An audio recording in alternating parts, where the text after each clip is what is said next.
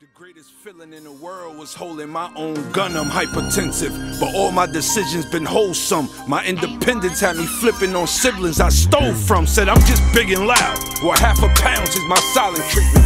I punched out plugs I could have stopped from eating. Stash of the product, shy nigga got a gun in the mask in the grass. It's a pop-up. I was Robin Hood with the stock. Don't get shot up. Now I'm watching Robin Hood and my stocks. They just shot up. That's all it is. You just dig in and do the math. You solve one problem and you solve the next. All right, we back. My Expert Opinion Show, the greatest show in the world. Unity. Black people unity. Hit that like, hit that share. Let everybody know you ain't here. Don't cost you no paper unless you's a motherfucker. Hater. Get him, champ.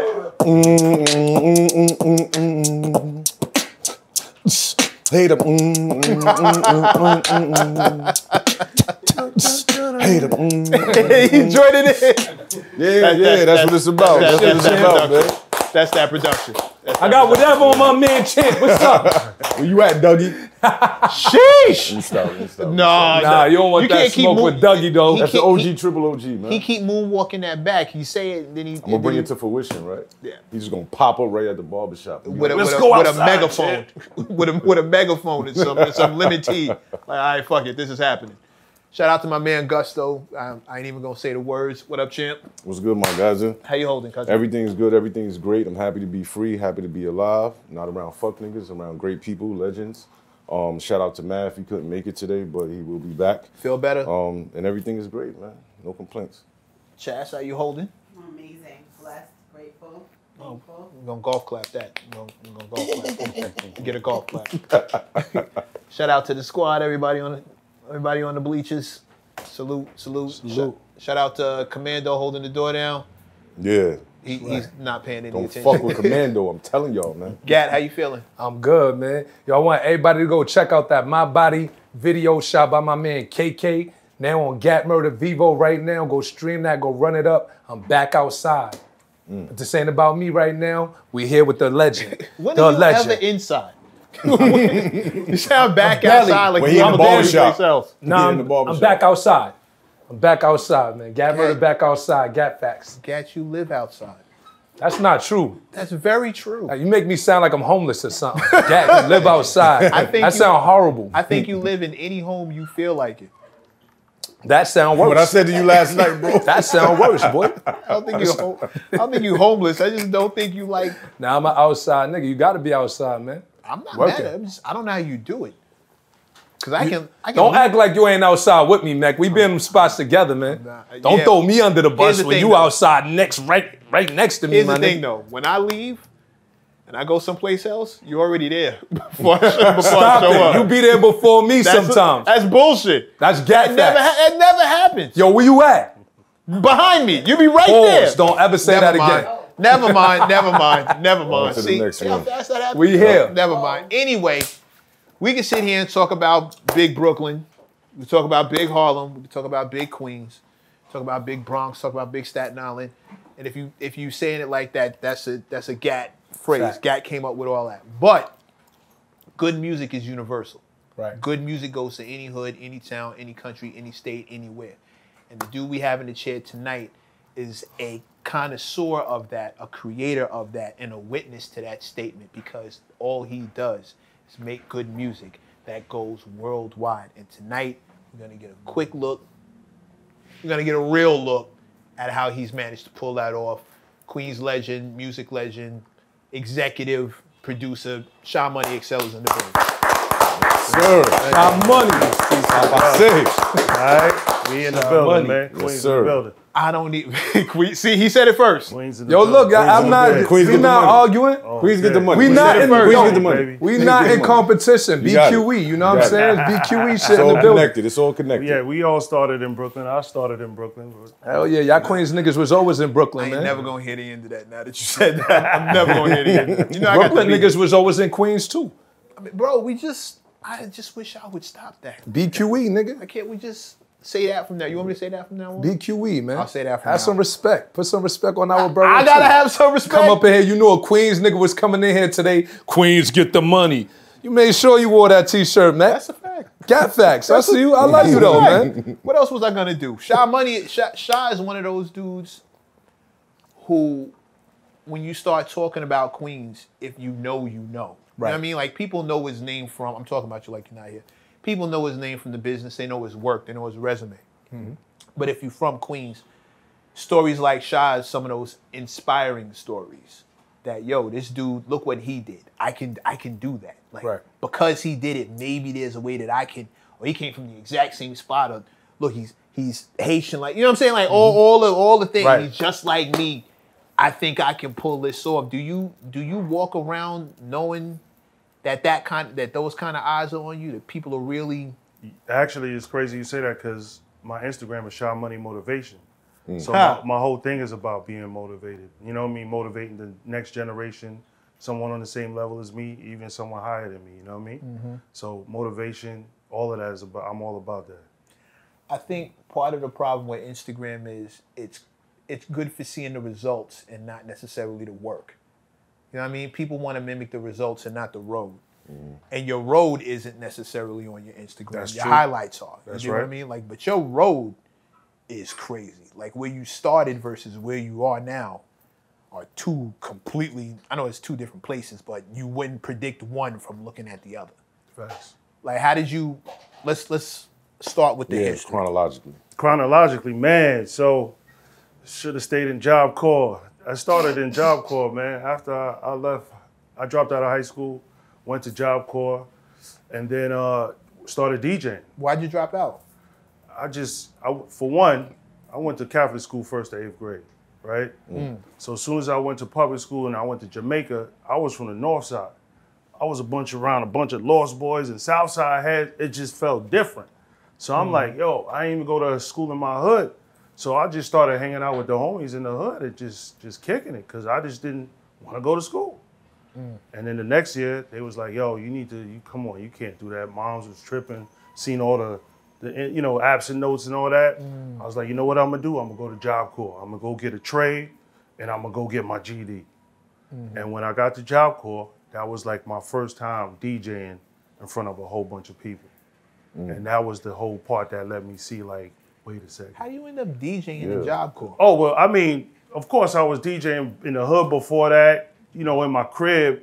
I wasn't doing no mixtapes or nothing like that, but I was DJing in the crib as well as, just trying to get into this music because I started off playing piano as a kid, 13 years old, 11 years old, just all through my childhood. And then eventually I just like, yo, I could hear the music in that. I want to start DJing. Just started buying records, cassettes, tapes, everything I could get. And it just got into the music business. Just First like, turntables? Yeah. First turntables, didn't even have 1200s. Them joints still, you had to hold, wait till it go in, wait till it drop, using Pops joints, you know what I mean? So I ain't had no money, man, you know what I mean? It's really broke, so I ain't really have no options. So that was the first time actually using that. Then my cousin Who Kid, he had some turntables and then we would go back and forth. I would go to his crib, up in his attic, and he would have 2 turntables, and then that was the whole DJ So thing. was Who Kid DJing first or it was you? I would like to say I was DJing first. I'm younger than him, Right. but I definitely could say I was DJing first. And he was shortly after. It's almost the same time, if months apart, if not a year. I didn't know that was your cousin. Yeah, that's cuz, yeah. That's something new. All in the family. DJ Who Kid. All in the family. Yep, that's the cuz right there. So he should be here next, is what you're saying. Yeah, so we go from DJing, then we go into the school. But the first time I seen a crowd responding to my music or just me doing something where I like, yo, I like this energy, was in Job Corps. That's where it really started for me. Who got you the gig? Yo, honestly, I guess they didn't have no DJs in sight. So I was in the mix. As soon as I got there, just talking, social, being with everybody. And they was like, yo, Friday nights is the party night. It's the end of the week. We need to go into the cafeteria and we gotta play some music. I was like, yo, I'll DJ. I know how to DJ. It's like, you do? I was like, yeah. And I took it. And that's when it started. And then from there, one party leads to another party. From Job Corps back to New York, got my GED. So mom's like, oh, your friends is in 11th grade. I got my GD when my classmates was in 11th grade. You better go to college. And I'm like, all right, I'll go to college. You know what I mean? High school was kicking your ass, so the next place you should go is college. Yeah, I wasn't really a school dude, you know what I mean? But it was what my family wanted, you know what I mean? So I'm trying to do the right thing, you know what I mean? So eventually I get into LIU, get into this program because my math scores is crazy. So they ended up giving me the free tuition and everything. And then from that point, I ended up at NYU and got into this marketing program that was really built around marketing. And that's where it really started when I got to NYU. Production started or DJing started more so at NYU? Production started later on. 17 years old. I get out of prison. You was locked up? Whoa, what the fuck? Yeah, we gotta Sean, rewind. come on, bro. Yo, we all over the place, right? You all over the place. Yo, you was at NYU. Yes. And you said that's where it started. That's where what started? Me getting into the game, like industry, like interning at Def Jam, being around everybody. How did those opportunities come to you? Just me reading Diddy's story, knowing that he was an intern, got into Uptown, and then he got up. So I was influenced by someone like him, seeing that he interned. That's how you get in. You working for free, you paying your dues. Right. So you could get in, but you gotta get in through a college. Right. You can't just be an intern. And that's the whack part. You know what I mean? So for me, that's where I really got in the game part. But starting before that, I was actually DJing and then producing. But my first production started when I got out of jail and I wanted to rap. You and keep I didn't skipping have over that jail part. I thought you There's a didn't gap. go to There's a high gap you school. missing right there. Went to Job Corps and you were fine. Now all of a sudden you coming home from jail. So all right, after Job Corps. After Job Corps, after you got Job locked Corps, up? yep. I was in Albany Job Corps, and I wanted to buy some equipment. Now SB12, MPC, them joints is like $2 grand, $3 grand. My boy Gavin Ray gave me a SB12, but it wasn't working, so I couldn't do nothing with it. So then my next thought was like, yo, I'm gonna get one. It was like, yo, we could go up to Harlem, go get some, and go back to Albany, and go sell some shit. You come back with at least $2 grand. And I'm like, yo, I come back, I'm gonna have $2 grand. So I went with the homies, my boy, Change the Guard, Gio, and Boom, and we went up back to Albany, and 2 days later, I'm in Albany County, locked up. So you never got any type of spidey sense like, yo, maybe this ain't the right thing to do?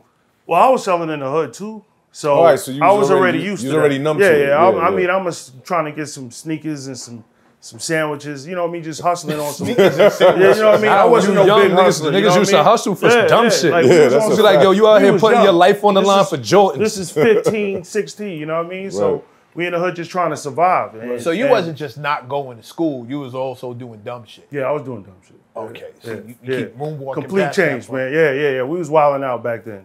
So what the fuzz ran down on you? They knocked you with the work? Yeah, so boom. So they came up on the block we were selling, and boom, they found the stash. First they found my man's stash, then they found mine. So I got caught with everything. And you know, I ain't no snitch, so I just took the whole shit, and I ended up doing a year in prison. So you sacrificed for that equipment? Yeah, I did county, Albany, yeah. Sacrifice for that equipment? Yeah, but I didn't get the equipment.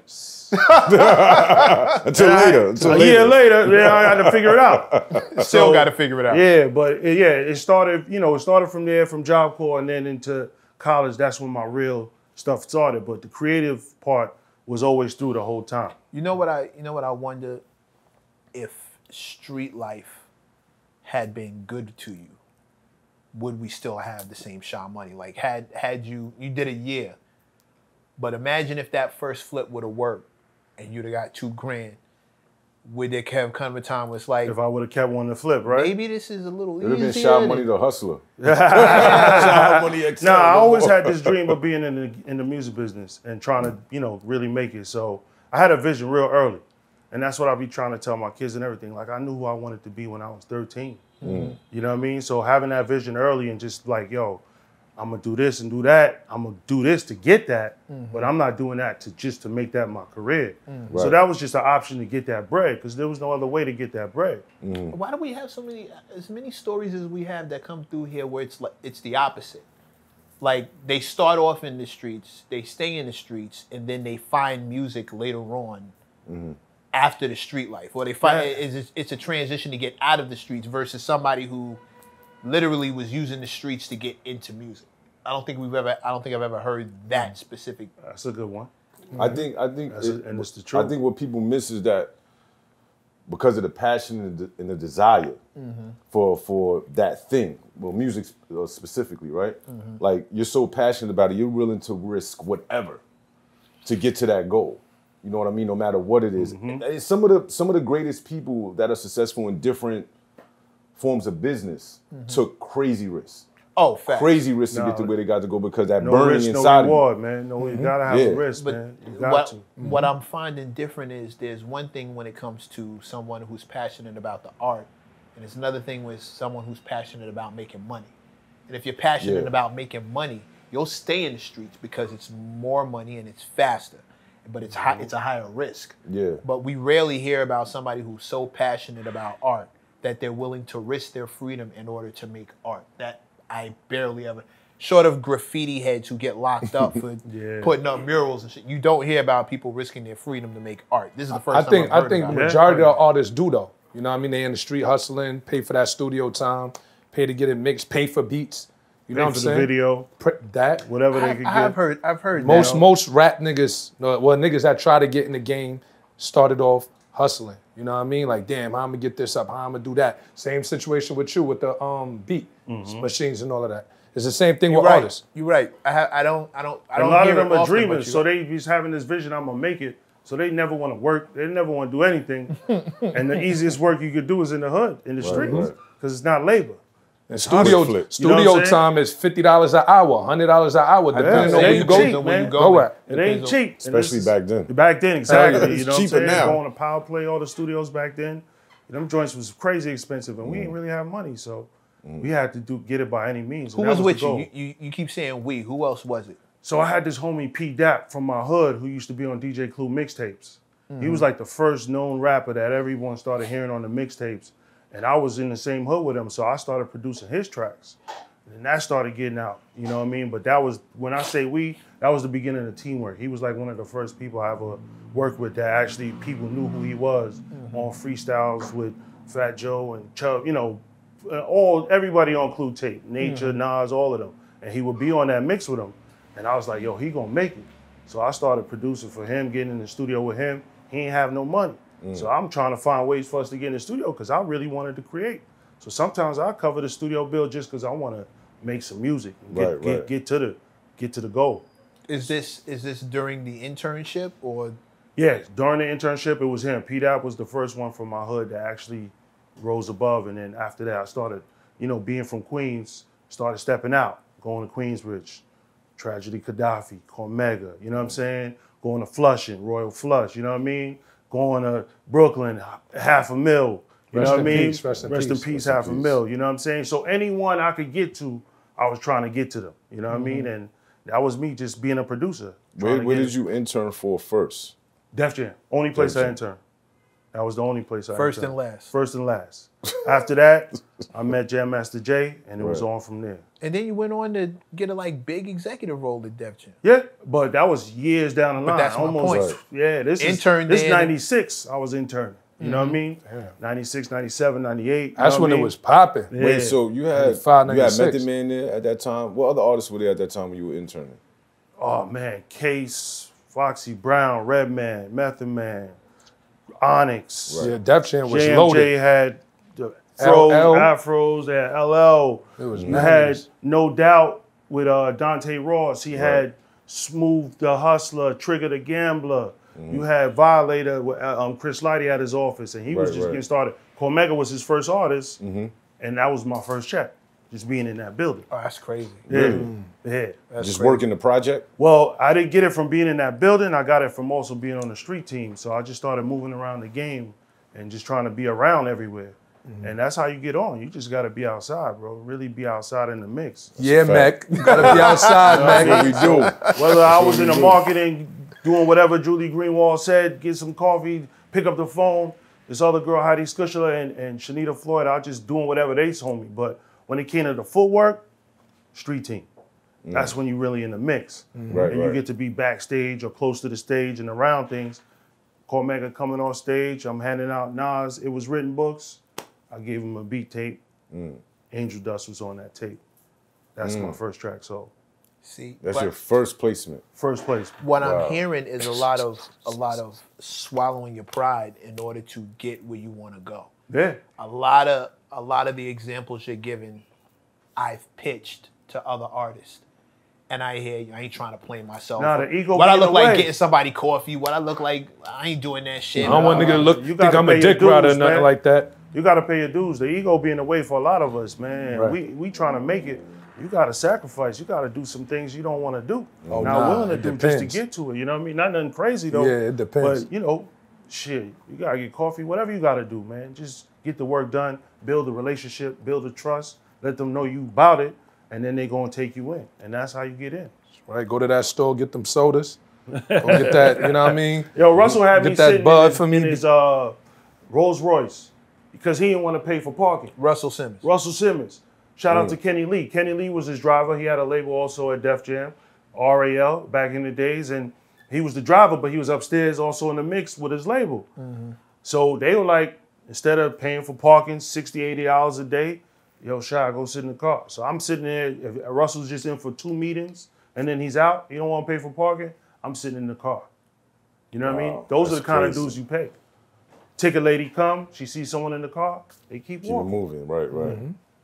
That's a glamorous. Even that is kind of a glamorous story. Like Yeah, I was sitting Sitting in Russell Rolls Simmons' Royce. Rolls Sitting Royce. in a Russell 19 Simmons, years sitting in old, Russell yeah, Simmons man, Rolls. 19 years old doing that, yeah. I mean, But that's what that whole opportunity brings, you know what I mean? While you That's were- what being outside brings, Max. there you go. Being in the He was mix. inside the car. Shut up. outside. what was like some of the craziest things that you seen in that building being an intern? All right, so the craziest thing I seen, I mean, shout out to Ed Lover, his sister was the receptionist. And she used to have to deal with all kind of people just coming up to 160 Barrack. And that's when they had to really get security. And they had some real hood dudes in the security. It wasn't professional security like y'all got here. They ain't really on. So it was just kind of wild. You would see everyone trying to get on, getting upstairs and trying to get in. And you would just see everybody like, just kind of like the rest of the office just moving away. And nobody was in the mix with that. But everyone, you know, just seeing the hood come to the building. Right. I was like, wow, there are people really trying to get on. You would see Mobb Deep and them standing in front, everyone just trying to just get on. So seeing that just let me see the hunger of everyone coming from wherever they was from, trying to, wherever they can get, whether they standing in front of Def Jam, Hot 97, they gonna stand there until they get in. If they can get in the building, they gonna be banging on doors. So, I mean, other than that, behind the doors was quiet. Everybody on their label shit. But for me, that was the first time I seen a whole bunch of black employees anywhere. You know what I'm saying? Right. I walk in, you know, besides Leo Cohen and Julie Greenwald and a few others, but in Dante, Russell had a real staff of black people. And I was like inspired. Like, wow. Like he really hired his people. Like he really got a whole bunch of us in here. I ain't see that to this day, to be honest. Ain't a label I seen like that right now to this day, where it's a whole bunch of us in there standing in positions. It's Mike Kaiser early, you know, days. You know what I mean? Yeah, shout out to Chris Mike Liney Kaiser, early yeah. days. You know what I mean? Rest in Jam peace. Master Jay, Rest in peace. Randy Allen. Everybody was in there. Peter Thomas with How Can I Be Down? It was everybody in there. Wow. You know what I mean? That's throwback shit. Andre Harrell walking in and out, battling him. I don't do R&B, but he doing hip hop. So, but that was his homie.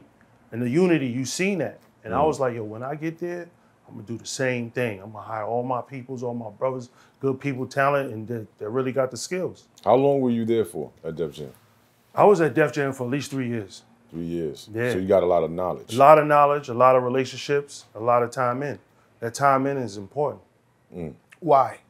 Because you spend one day with someone, they don't really get to know you. You know what I'm saying? Jay tell me, yo, come to Queens, meet me in Queens. You go to Rosedale, chill with him, Randy Allen, Baja, and all of them. Next thing you know, you spending real time and they get to see your character. And then when he seen me respond to certain things and he was like, yo, he's really into this. So that time, you really got to put that time in. You ain't gonna figure someone out in one day. But why do you think it is that so many people with ambitions, with music ambitions, think that it happens overnight? because everyone is speeding right now. Everyone is like an Instagram scroll. They ain't got no real patience and no time. They don't got no value for that. You know what I mean? Attention is different now. So everyone wants things fast. Like, Instant I want gratification. now, gratification now. You know what I mean? This should take years to build up. You know what I mean? And that was me putting my dues in early to get where I'm at now. That's like a curse word, though. When you tell people it takes years, I don't know anybody who wants to hear that. Nobody want to hear that. Definitely not an artist. But I seen the best of them, like, you know what I mean? 3-4 years before they made it, yo. You know what I mean? And the ones that make it in that quick time, I promise you it's just as quick as they stop. What was it about you that made everybody take a liking to you? So for me, social, chilling, outside, wasn't tied up. I even had a whip, had an MPV, so I could pull up. You know what I mean? I wasn't taking the train to the city. So, you know what I mean? I was available. And then at NYU, they had a radio station. So at nighttime, Martin Moore and Mayhem was up there, and I'm seeing all the underground MCs now. This is where Punchline, Wordsworth, you know, AL, all of them start coming up. And Shout I'm out like, to Punch Words. you know what I mean? AL, Like, shout all out of to them AL. start coming in, and I'm like, wait a second. And then Cypher Sounds, and I start meeting everyone that's now legends and people that really paved the way right at the station. Now, going up to NYU radio was another reason why I stayed up there a long time, because Martin Moore and Mayhem had it jamming. And I stole a whole bunch of records, too. So, yeah, I was up there collecting records to sample. They had a library up there. The lesson here is time, though. The lesson here is time. It don't happen overnight. Nah, like, I don't. That's the big lesson I'm getting from all of this. Like, I I hear desire. I hear more of desire than time, like, because Desire when you to do- desire something, no matter how much time it takes for you to reach your goal, you're gonna keep going through whatever it is Yeah, you to gotta get be to that consistent point. too. I used consistency, to think that, That's key. but that's not what I'm seeing coming back these days. It's not a matter like they want it, but they feel like they deserve it because they want it, not because they've done anything to earn it. Right. Which is a completely different thing. Like him saying time, it's like a curse word to most people. Like, bro, it's gonna take like 2-3 years. Nah, but I've been an artist now. Like I'm dealing with artists who I can't even get to push the release date back on the album because there's nothing buzzing right now. Like, I finished the album, we need to put it out. Like, Yeah. bro, that wouldn't work. Trust me, I've been there. I got artists telling me they don't got to post because Kendrick didn't have to post. You know what I mean? So, But you ain't Kendrick. Fuck wrong with niggas. but they had be like that. You know what I mean? They be in their own way. A lot of artists be in their own way. That's what I realized. And there's no They artist stand in their own way because they I can't agree. see the big picture. Talked about I that agree. last night. Yeah, we did. You know what I mean? Artist Stand in their development. way, bro. Right. That's what I was about to say. There's no artist development like it used to be anymore. Like, where's the A&Rs? Like, you're like, There's no A&Rs, man. This game is Niggas like Stage one A&R performances the whole be game. They trash. ain't even showing up to studios no more, Nah, man. word. Nah. We They watched not- they niggas not- perform last night, me, Math, and Chant. We watched niggas perform. We like, yo, Chant was like, where's the artist development? Like, yeah, I'm just looking. I'm What like, the yo, fuck? they Niggas all stage over the performances stage. is trash. They dope. They good artists. You know what I'm saying? But And music it's like, yo, sound good, y'all though. all over the place. Like, 2 of y'all over here on this side of the stage, 2 of y'all over there, 2 of y'all in the back behind the DJ. Like, where's the combination of creativity on the stage? Because everyone feel they just around, they ain't got to work. No one want to show you that they working. They just saying that they there, so they It's the working. result. It's the That's end the result. Niggas be Because I'm feeling there. like because you But got gotta 100 actually be niggas on the doing something, stage. talking to them, giving them Right. guidance, telling them, yo, let's do a performance. Right. I used to get DJ LS1 to come before the show, yo, show them how to do this, bro. And he knew how to do that stage thing. So there's certain things that I didn't know how to do, but you know how to call the right person and you bring them to the table. Right, And right. that's a part of A&R too. You know what I mean? If you can't do it, you're gonna find someone to do it. When You do know? you know you got somebody who you know you can't get through to? Like, when do you know, all right, that he's not gonna listen? This is She's gonna not be a problem. listen. Yeah. Even if it's gonna be a little headache, that's understandable, But right? they dope as fuck though. Right, which is They may be dope as fuck. this is the problem. creativity. They're dope as fuck. That's what got them in the door. That's why you fucking with them in the first place, because they're fire. And you know it, they know it. The problem is they know it and they feel like they don't have to work because they're doper than people who are already out. Right. They feel like that. Like, I'm nicer than this dude, I'm nice. And if there's one deal for him, there gotta be like 4 deals for me because I'm way nicer than him. So you start telling them to do X, Y, Z, A, B, and C. And like he said, Kendrick don't do that. But the Kanye don't attitude do that. is what's going to block their blessings. But that's why I'm asking, I can tell when- you, when I had that, I'll tell you a more recent story with Joyner Lucas, right? Got him signed to Atlantic. 2 months after I met him, 3 months we had a deal. Craig and Dante heard the music, saw the video. I sent them, nice, good deal. Boy wanted to jump in, team is right, Riggs the A&R. So they like, yo, we're gonna put together a promo tour together. So you're gonna have to go do this. Promo tour, you gotta step around every city. You gotta tap in with every DJ or every radio station. You gotta sit down and do these interviews. Shake all the hands, kiss all the babies. Yo, after the third, probably the third state, he was like, yo, I don't wanna do this no more. I'm like, bro, I've seen 50 do this, I've seen everybody. You gotta do this promo, bro. This how you gonna meet them. They gonna say they know you, you're gonna build a relationship. This is the job. You gonna leave, they gonna spin your record, bro. And he didn't wanna do that. And I'm like, but I'm trying to like, yo, bro, you gotta do this. And he just didn't wanna do it. What was it? What reason did he give? He felt like he didn't have to do it. And he had a following already. He had a following, huge following on Facebook, a lot of social media fans. He was doing his thing and he was building it up, but he thought he made it already. And there was more work to do. This is where you get from where you was at, underground, to the mainstream. And that radio and them DJs matter. Right. DJs really matter. You tap in with them, go do everybody's interviews. You gotta give yourself to get it back too. Do you feel like some of these artists become big head before the Absolutely, that's a fact. Wait, but so my thing is, that I understand the example you use, but when you look at Joyner Lucas, he's like, pause, huge. Yeah. Right now. And he uses, I mean, he screams independence. That's what he rolls off of. Yep. But he could be bigger though. He could be bigger. I agree. Because he you don't could hear be on you don't hear rotation songs on stations. Right, you don't hear none of his That's records a on radio. whole nother part of turning it to the next level. I understand, but in this day and age, when he drops a record with visuals, it goes viral. Like, it's out of here. Yeah. So I understand what you're saying, but I feel like with a person like him, being that he knew he had a big following already, he said, yo, I really don't need to do this. I don't need the label. I don't need nobody. Maybe there's somebody in his ear. You know what I'm saying? You never know. But imagine if those records were in rotation. He'd In every city. He'd have been in every bigger than state. 50. He'd have been bigger than 50 In every right state. now. That's what we did. Me and Fifth, we promo toured every state, every city. Fifth was on time. Did it. No problem. No arguing, nothing. Put that work in. Right. You got to do that. You got to shake these hands, kiss these babies. Yeah. You know what I mean? You Man, got to totally. do it. That's the saying.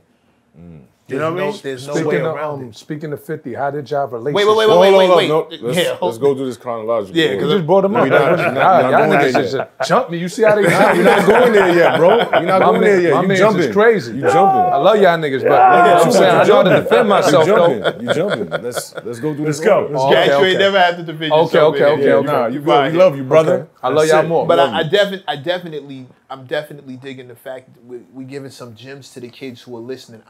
The hard-headed shit. Yo, you are in your own way more than you know. Stand out the And way. these things that we're telling you, these things, executives, people who have witnessed it, people who do this for a living all the time, the things they're telling you need to do, we're not telling you that kind of shit just because. We're not giving you busy work. We're not telling you to do this because we're power tripping and making you jump through hoops. Like, this is literally what it is. This is literally the job. And just because they don't show you this part of the job doesn't mean it doesn't exist.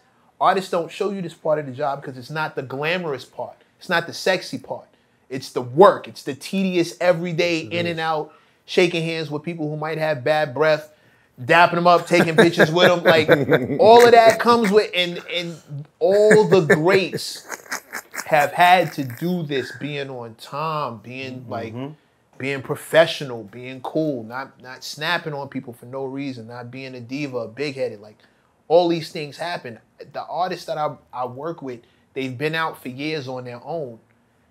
And I try to tell them, you being dope is why I'm here in the first place. But if you want to go someplace else, you got to do something new. Yeah. You can't keep doing the same There's thing a you kept formula doing. to success, and they don't know every part of that formula. So sometimes they got to listen to someone who's going to contribute to that. And it's fluid. It's not Yeah. one size fits all. What works for Gap won't work for That's Champion right. and vice Yeah. versa. Some people, like he said, don't have to be on those DJs. They could be underground and go viral and still make it. But there's ways you could just do everything, cover every ground, so you know you covered it. Right. And you know you got it. I got But it there's from some here. artists that do pop overnight, though. A lot. It's never overnight. A lot. So, It's that you just didn't see it. You just didn't see it. It's there's no such niggas thing that as do overnight. pop overnight, though, Mac. There's no such thing as overnight. Niggas record a record and they go viral next week. They didn't pop. Not to mention the fact that they were at it before that record that they recorded. You just now caught on to it. It wasn't overnight. And I think the trajectory today is faster thanks to technology. Right. Absolutely, it's definitely 100%. faster, Yeah, yeah. I'm not negating that. Right. I'm not saying that it takes 10 years anymore. It might take 6 months. It might take 10 months. I agree with you on that. Right. But don't ever think that overnight success you just saw was really overnight. You just caught that. You just caught the tail end of it. He just popped. And that's what you saw, but you didn't see the other stuff. You didn't catch it, yeah, when they was playing it last So year. you think Bobby Smurda and them niggas was doing shows before they? He told us about him writing and doing this and all the stuff he was doing before that record. No, I'm saying, off. do you think he was doing shows and he was running the labels and doing certain shit before he popped? No, but my point is, he did do that one show in Miami with Meek and Fab. No, we talking about before he popped. Yeah, that was before. That was before. So he performed with them before he popped. That's how I seen him. Yeah, that's. Yeah, he was in Miami with Fab and Meek. Before Hot Before it came out, bro. Yeah. Oh, all right. I didn't know that. Yeah. I didn't know that. There's always some level of work that the artist put in prior to us seeing the actual song or hearing it. Right. It's some level of work that they put in. But some, I mean, like, again, it happens so fast now through the technology. And to your point, going back a little bit about like artist development and all of that stuff, the artists now are looking at what's happening right in front of them. right. In contrast to looking at 50 and their progress or LL Cool J or whoever. They not looking at that shit. They like, man, listen, man, I'm gonna upload this motherfucker on Bandcamp or whatever fucking That's site. a fact. And I'm gonna shoot this video with my man that's from the projects over there that got a camera. We're gonna shoot this content. We're gonna come up with a challenge. We're gonna send that shit to World Star. Yep. We're gonna do this. We're And gonna this shit do gonna that. move. Yep. Yo, bro, that's We moving gonna all do the this work one down the block. dance Yo, that let me everybody get $5,000. Yeah, no, That's that's how it what's work. happening now. And you'll be gone in Tomorrow. a year. Yes. Yep, I agree. You'll be gone in a year. None of that sticking. Because you didn't build any of the relationships that it takes to maintain. No one's invested in you because they never watched your journey. They never watched you come up. So Right. they're not invested in you at all. And like Gat said, it looked to them like you just came out of nowhere, like you popped overnight. I can't get invested in something that pops overnight. I didn't watch this. And when you were on Instagram, Facebook, YouTube, et cetera, you didn't post any of the journey. You didn't show you coming up. Right. We didn't take this trip with you. I'm not really a fan. I'm a follower. I just saw you. It is a huge difference between followers and fans. Well, there is an artist that actually showed her journey, and that's Scarlett. Yeah. Scarlett was on TikTok for what, 2 years and some change? Prior Shout to to her Scarlett. prior fucking to popping. everybody going crazy and the DJs. And you seen her journey though, Yeah. like she was fucked up. Yeah. She She was was struggling. broke by DJs, right? Yes, yes. That's what they lack at too. EPKs. A lot of them don't be having, like documentaries on themselves of how they came up or where they came from. Yeah, that usually comes after the fact. Yeah. That You comes gotta, in after they you succeeded. gotta start from the door. Like building a fan base is not jumping up in front of people and doing some crazy shit and then they look at you because those eyes are fickle and they leave. They're quick. They something else shiny pops up. They over here like they off you They got a short attention span. because they don't feel like they know you. You Right. only everybody I've ever seen get successful. And my man used to say this: you only work with artists that you like on some level, right? Your favorite artists are artists you feel like you could relate to. You feel like if you saw him in person, y'all would be cool. Like if y'all got a chance to smoke together, get a drink together, y'all niggas would be cool because you really understand them. You really dig the shit they saying sounds like shit that you would say. If you don't have the chance to relate to somebody, if you don't know where they coming from, how do you build that? He's just noise in the background. Might even be catchy. Might be good. But some of these artists, they fucking music don't even match their character when you meet them. Because be like, that's a fact. they just You don't be like, know what yo, it takes to damn, get I on. thought you was tough. You meeting these niggas as suckers. Like, you know what I mean? That been going on for years. Too long. You be like, Even damn, back my nigga, during I when thought you you was started, official. right? Your music made me think you was official. You was a sucker. Yeah. Well, he should be writing movies. He's good at Good at acting. he's Good great at at writing. acting. He's great at writing scripts and scenarios and scenes that make that convey that emotion. But those words will make you feel like they some type of superhero. But though, here's the thing though, when you look at somebody like 50, for example, right? 50 knew how to portray different elements, and I'm sure you could attest to this, Shah, elements of different characters in one, right? He had a little DMX in him, he had a little LL in him, he had a little Hove in him, like Nas, pause, you know what I'm saying? He had all these different elements in him, and he presented this bigger than life character. When he would step on stage, when you would hear his records, and then you would hear stories, right? Yo, 50 went over there and robbed somebody. 50 went over there and punched this nigga in the face. So now it's like all this shit makes sense. Like, oh, I'm going to believe him. That nigga's tough. You know the funny part though? True. We hear about all the street stories, but we don't hear about him showing up one time and shaking all the DJs' hands. Right, and right. doing all the spot runs and kicking it with And all really these. working, Right, putting that right. work in. All right, so hold on. All right, so now, boom. Join You the went on loop. track. Yeah, no, no, let's now get you can join the to loop. where. So you're at Def Jam, Yes. Yeah, let's move right? up. And what proceeds after that? The Cormega record. He Yeah, hit on Cormega that. starts happening. I'm on Trackmaster Street Team. So that's a side thing that I'm doing, and that starts going on. Next thing, I'm in the studio with Havoc. Havoc's like, yo, I'm me, Havoc. He jumps on the hook. Next thing you know, Prodigy as well. I'm starting to be in the mix. Then Tragedy Gaddafi. You know what I mean? I do like 4 joints on his album. Right, right. On that album, you know what I mean, he got, man, all the homies from his hood, of course, Capone and Noriega, but then he got some new ones coming. Even Ja Rule jumped on one of the records, Bing Monsters, that I did. I remember that. You know what I I mean? remember that record, yeah. So then that was a point where people start calling, like, yo, who did this track? Blah, blah, blah. So then it starts flowing around. Then Brian Leach hit me. I see him in the studio. We get with Flush. I do Conflict with him and his whole Wasteland crew. So I'm just in the mix in Queens, producing for everyone who's doing their thing. Right. And that was the beginning of my rise as a producer. So how did you transition from actually DJing to production? I know you said you got an SP12 from your man and it didn't work. Yeah. But how was that transition? So the transition was real quick. DJing, I wasn't like, I'm literally in my hood. You see my cousin's Who Kid. 2 blocks down, growing up, it's DJ Clue. Right. From 1st to 8th grade, it's DJ Envy. So I'm surrounded about all these DJs, and then you go Baby J, a whole bunch of DJs. So they all doing mixtapes. I didn't want to do a mixtape. So I'm like, yo, I actually wanted to be a rapper. Right. So ain't nobody gonna make beats for You me. got bars? I had bars. It took you too long to say that. Too long. It took you too long to say that. He don't believe that. He ain't gonna remember that shit. Bro. Nah, he don't believe that. Yeah, boss. You felt like you was trash? Nah, my boy, shout out to my boy 6'2", who was on Shoot for Salt and Pepper. I used to look up to him, and he was from my hood, and he made it. Like, he was on Shoot for Salt, and he touring, and he was like, yo,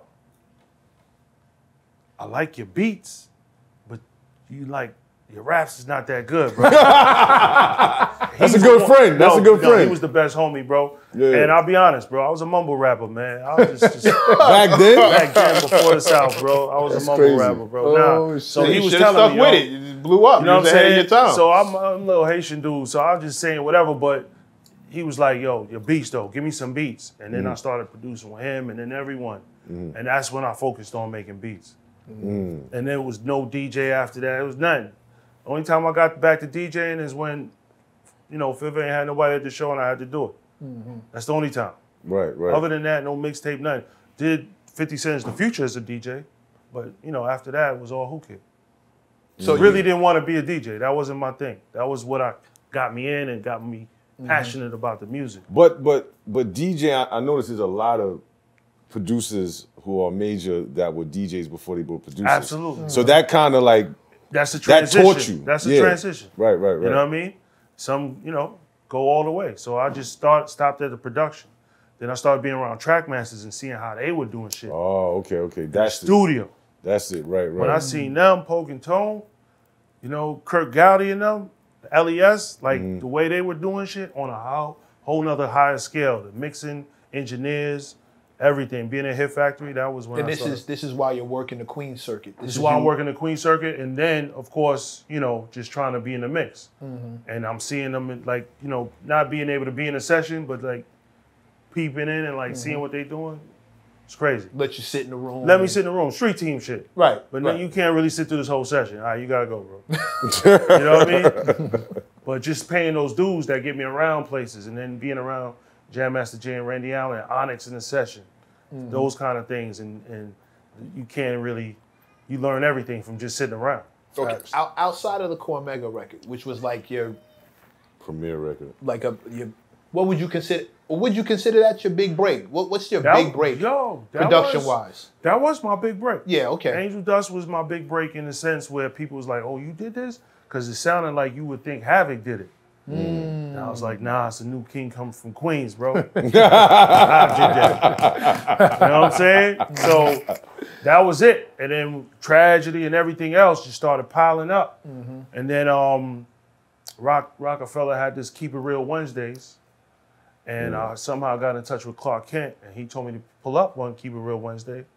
And then I got to play beats from all of them in there. We heard about this show. Bing. We heard, yeah. Bing. We did. When they used to bring all the producers. Yeah, to you come. would go to Baseline. Bing said Yeah. that. You Yeah. go in Bing the said pool it, table room. AZ is there, all kind of rappers. Clark Kent, the whole, you know what I mean? And then all of a sudden I'm playing some beats. And then, What other producers were there when you were there that first time? At Baseline? man, DJ Paul from Beat Miners. Yep. LES. Just Blaze. This is before Kanye. Was man. Bink was there? Right? Bink was there. Because Bink told us this story. Yeah. Yep. Who else was around? That's it. The rest I don't really like. Yeah, that was it. But there wasn't too many heads in there. But Clark Kent was given opportunities. Somehow he was tapped in. I played this one beat. I think Hip Hop heard it, and he was like, "Yo, let me get that." And that became Beanie Siegel's Tales of a Hustler. Hustler, yeah, on the Reason. Yeah. Yeah. You know what I mean? Fire.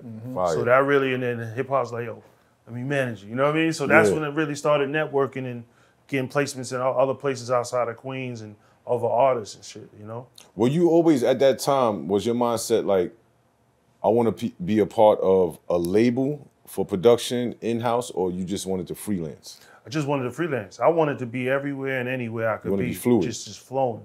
I wanted to get placements everywhere. And I just was trying to I did this, did that. Even if it was no money, small money, whatever, I was just trying to get these placements up so I could say I did that. So you turn around and they all on albums, and then I'm like, I did that. So the relationship with hip hop, was that your first time being managed by somebody? Now, I would say the first time being kind of managed was with JMJ, Randy Allen. He would pick me up, take me around, tell me things, move me around, like, yo, we gonna go here. You know what I mean? And then he was the first one that he wasn't my manager, but gave me that advisory management thing. Like him and then one of the guys that worked from Donald Francois. And he would kind of be more of the corporate kind of dude. And they'd be like, you gotta do this, you gotta do that. But I never had a manager, yo. Until hip hop. And hip hop really didn't manage me. He just wanted a commission on that track. Let's talk about that. That part of the game, all right? Were you They familiar know with that check coming in, they want a piece, bro. That's the game, man. Were you familiar with the business side of production? I was Like familiar. early on, or did it come later? Nah, it started coming on a little later. But one of my first lessons, when I sold this track to this rapper from Philly called The Last Emperor. I remember that dude. Remember Last Emperor? Yeah. And he was signed to Aftermath. You know everybody. I know Last Emperor. Right? He signed to Aftermath. So I'm like, yo, I'm about to get a check that say Aftermath. You know what I'm saying? This is before all of this. Right. So I'm in my lawyer's office, and I'm hearing him talk to this other lawyer on the phone. And this other lawyer, who's Last Emperor's lawyer, is chopping my lawyer up so badly. And my lawyer's like, yo, if you just want this money, man, you just need to sign this. Basically just told me you agree to everything and sign it. So I looked at this lawyer like, wow. All right, I'm gonna get this check, $5,000, Aftermath. What's that lawyer name? Theo Sotomayor. Right after that, he became my lawyer. That's it. I seen how he did him and see how he was representing the art. Fuck that. That's when I was like, nah, I'm gonna find that lawyer and make him mine. Because he was doing the right thing. And he was representing the client and fighting for them. And some of these lawyers just like, bro, they work for the system. Right. You know what I mean? They all work, they Just all get the unite. check, you good. Yeah, just get the check. The you good. system. Describe that. The system, industry. So when you do a deal with a label, who pays the lawyer? The label. So that's for him to calm down. Don't be too crazy. Make this happen. That's the system. Why you don't pay the lawyer as the artist? Because you want to have all that money to advance yours. You don't want to worry about nothing. So you just caring about the money. But the system caring about The big picture. Just keep it going like this. So we pay the lawyers. We keep them cool. Of course, they're going to fight a little. They're going to know how to ask for more. But at the same time, they're going to work with the system. The bigger picture Bigger for picture them for is, the industry, for the labels, not for us. Not for us. You see how they look at us. They just want us to rap and do it, and you know what I mean? So they can make the money. Right. Just wants to tap dance. Yeah. They're still in that stage, man. That's why everybody be on their independent shit. Yeah. That's just another system. Yeah. If I'm being honest, it's just you need money to do any of this stuff. And if you don't have it and somebody else is fronting it to you, then you're gonna have to do what's necessary You have for to pay that. back that nut. Pause. Yeah, but we got to get back to something physical or something that you know, where before we be buying CDs, there's no lies. You know, someone is buying this. We just talking about We that. was talking about that with Paul Wall. Streams, this all the tech guys are making more money than the artists Right. off of what we doing. The industry is second to that, and they in cahoots because they pay them out. Right. So everyone else making the money, but we put in the work. You know what I mean? So the system is bad. But anyone you see that has a product, or whether it's equipment and Dre with their headphones, they turn into billionaires. We got to get back to selling physical products. Niggas be doing billion streams and you don't know how much they getting from that. You really not getting man, nothing. It's chopped up the way they want to chop it up. Crazy. It's You know? funny because we had Paul Wall up here, and he was him and Tech Terminology. Yes, thank you. They came up here with these physical CDs And vinyl. And vinyl, yeah, hell yeah. And then when we looked it up on Google, it was like 40-something million vinyls have been sold worldwide. Yeah. Back in to like the last physical. year. And you getting that money, that real bread, bro. Right. And they getting actual something they can hold, not just having their phone. Yeah. And everyone else is making the bread. Yeah, you can actually see who produced it. Yeah, that's me reading all who the wrote credits. it. That's You how I know what I knew mean? Like, who all these execs was back in the days. You know what I mean? What It was studio they Charles recorded it at. Sweet, Yep. Charles Suit, Remember all these D&D used to be on ill all them execs. shits. Yeah. You know what I mean? Yeah. Or That Chung shit used to be King, dope. or- Chung King, Yup. the Chung studios, King was the a- engineers. Yeah. Know who you want to mix your joint. You can't find that right now. You go on Spotify, you hardly see the producer name. And that's the thing that the system that you discuss has done, right? They transitioned from physical copies due to technological advances. And they figured out a way, how can we pay these artists lesser Streaming. compared to when we had CDs? Because when it was CDs, you got paid more off of Got every more, physical paid copy. way more. Somebody, so it's like, way you're gonna more. give us to the dollar now. somebody more. had to make that CD. Now, if I can circumvent that process, I cut my overhead costs down. Right. So now, you know, what may have taken me, just throwing a number out, what may have taken me $10 to make, now costs me like closer to 20 cents. Because now I just got to upload. Yes, sir. Completely different, and I just saved myself $10, like $10.90. And if we're talking about business we're talking about business versus culture, business versus art. Those are always going to be two different things. The goal of business is to do the best deal possible at all times. Yep. Right? But it's the best deal possible for me, not you. Like, you're supposed to do the best deal possible for you. I'm supposed to do the best deal possible. And now those may not be the same thing. I happen to believe that if you do the best deal possible for an artist, it is the best deal possible overall for a label, because your artists are happy, they're content, they're making great money, and they want to stay with you because you treat them right, and they don't have to go anywhere. And anybody who offers them something, all they got to say is, I already get that. I already get that. I already got that. I'm already doing that. I'm already cool. I don't need thank you, but well, what will it cost me if I come to you? Oh, see, no, they give me that. I'm good. I'm good. You know what I mean? I think that's good business. However, I also see the other side where you run into somebody like your Joyner Lucas story, and you got a guy who you spending money on who's now just saying, I don't want to do this no more. And it's like, well, motherfucker, this is paid for. Like, we have to make the money back. You have to do, I need you to do this. Yep. So you can go to the next level, to the working. point where it's profitable for everybody. And they'll give you their ass to kiss. Like, I don't need this.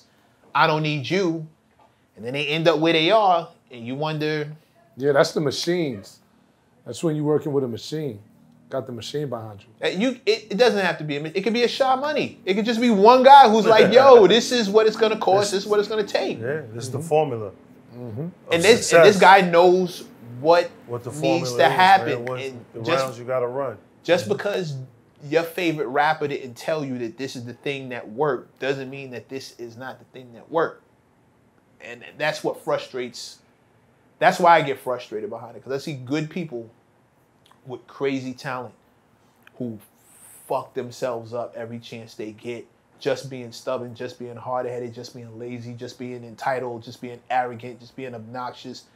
And it burns me up, because all I can think is, if I'd have known that you were like that before I got involved with you, I would have gave this opportunity to somebody else. You just completely wasted all this time, all this money, all this energy because you got a fucking attitude. And I could have gave this to the guy right behind you. Right next to you. You know what I'm saying? The dude right on your shoulder. And he would have been the guy to take this all away and gave me a 50 Cent, a Cormega, a track. You know what I'm saying? Somebody legendary with we'd have had that. And because I picked you. Yo, Champ, you notice how he named a whole bunch of Queens niggas? He named a whole bunch of Queens. Yeah, hey, man, that's the thing. That one Brooklyn nigga, you heard, Champ? Where's Jordan Lucas from? Yeah, Boston. Not Boston, but Massachusetts. How'd you link with him? So my boy Life came to my crib for Thanksgiving, and we chilling, and he was like, yo, this joint keep popping up on my Facebook. What year was this? You remind me asking. 2015. Okay. Let's go through the 50 era then. Let's run it back and get to like those big breaks and let's go. Where your name really landed on the map. So we left off at Cormega and Def Jam, leaving Def Jam and everything like that. Boom. Right? So after I left Def Jam, as I said, I was producer for everyone. I had this one girl from my hood named Jane Blaze. And I remember. Me too. Right? Yeah. Classic. And Steve Style brother, Scarecrow, who used to manage Clue and Envy and all of them, he was managing her. And me being a producer, I would produce pretty much her whole project. So I did half, and then Zamba Jive was like, look, we're gonna give you this 50 grand for that. I'm 24 years old, and I did damn near half the album, had records with Carl Thomas on it, everything. She was about to take off, had a deal with Jive. Came back home, showed my mom, was like, yo, it's my biggest check I ever got. I'm 24, already had a daughter. She's like, you're gonna move out. You know what I mean? You get your own crib. So that was the first part of my life where I'm actually getting a real check, seeing it, being able to be proud, show my family that, and they were like, oh, you really serious about this? And then get my first crib at 24, and then my career start. From that moment, I'm in the basement, start putting everything in there, getting Mackie Boy, everything I could get, and start producing, and then start calling the artists, come record in my house on an ADAT. This is before Pro Tools. And then that's when I started kind of bringing in everyone, and eventually 50. You know what I mean? So who was some of the first artists you had coming to the crib to record? Jane Blaze, Saigon, Red Cafe. Oh, man. Even Juvenile pulled up to my crib, and that's how I met Young Buck. Yeah. So Coach PR is an OG in my hood, right? And he knew CeeLo, who's also like an older head. He's the next generation for me, right? And he was like, yo, come to Shot crib, boom, boom. And CeeLo from the hood, so he the bus driver for Juvie. Like so, the tour bus? The tour bus. Shit. He ended up being Birdman manager. Rest in peace, CeeLo, man. Love that bro, man. So he was the one moving them around New York. And Juvie, if you know him, he used that bus like it was a car.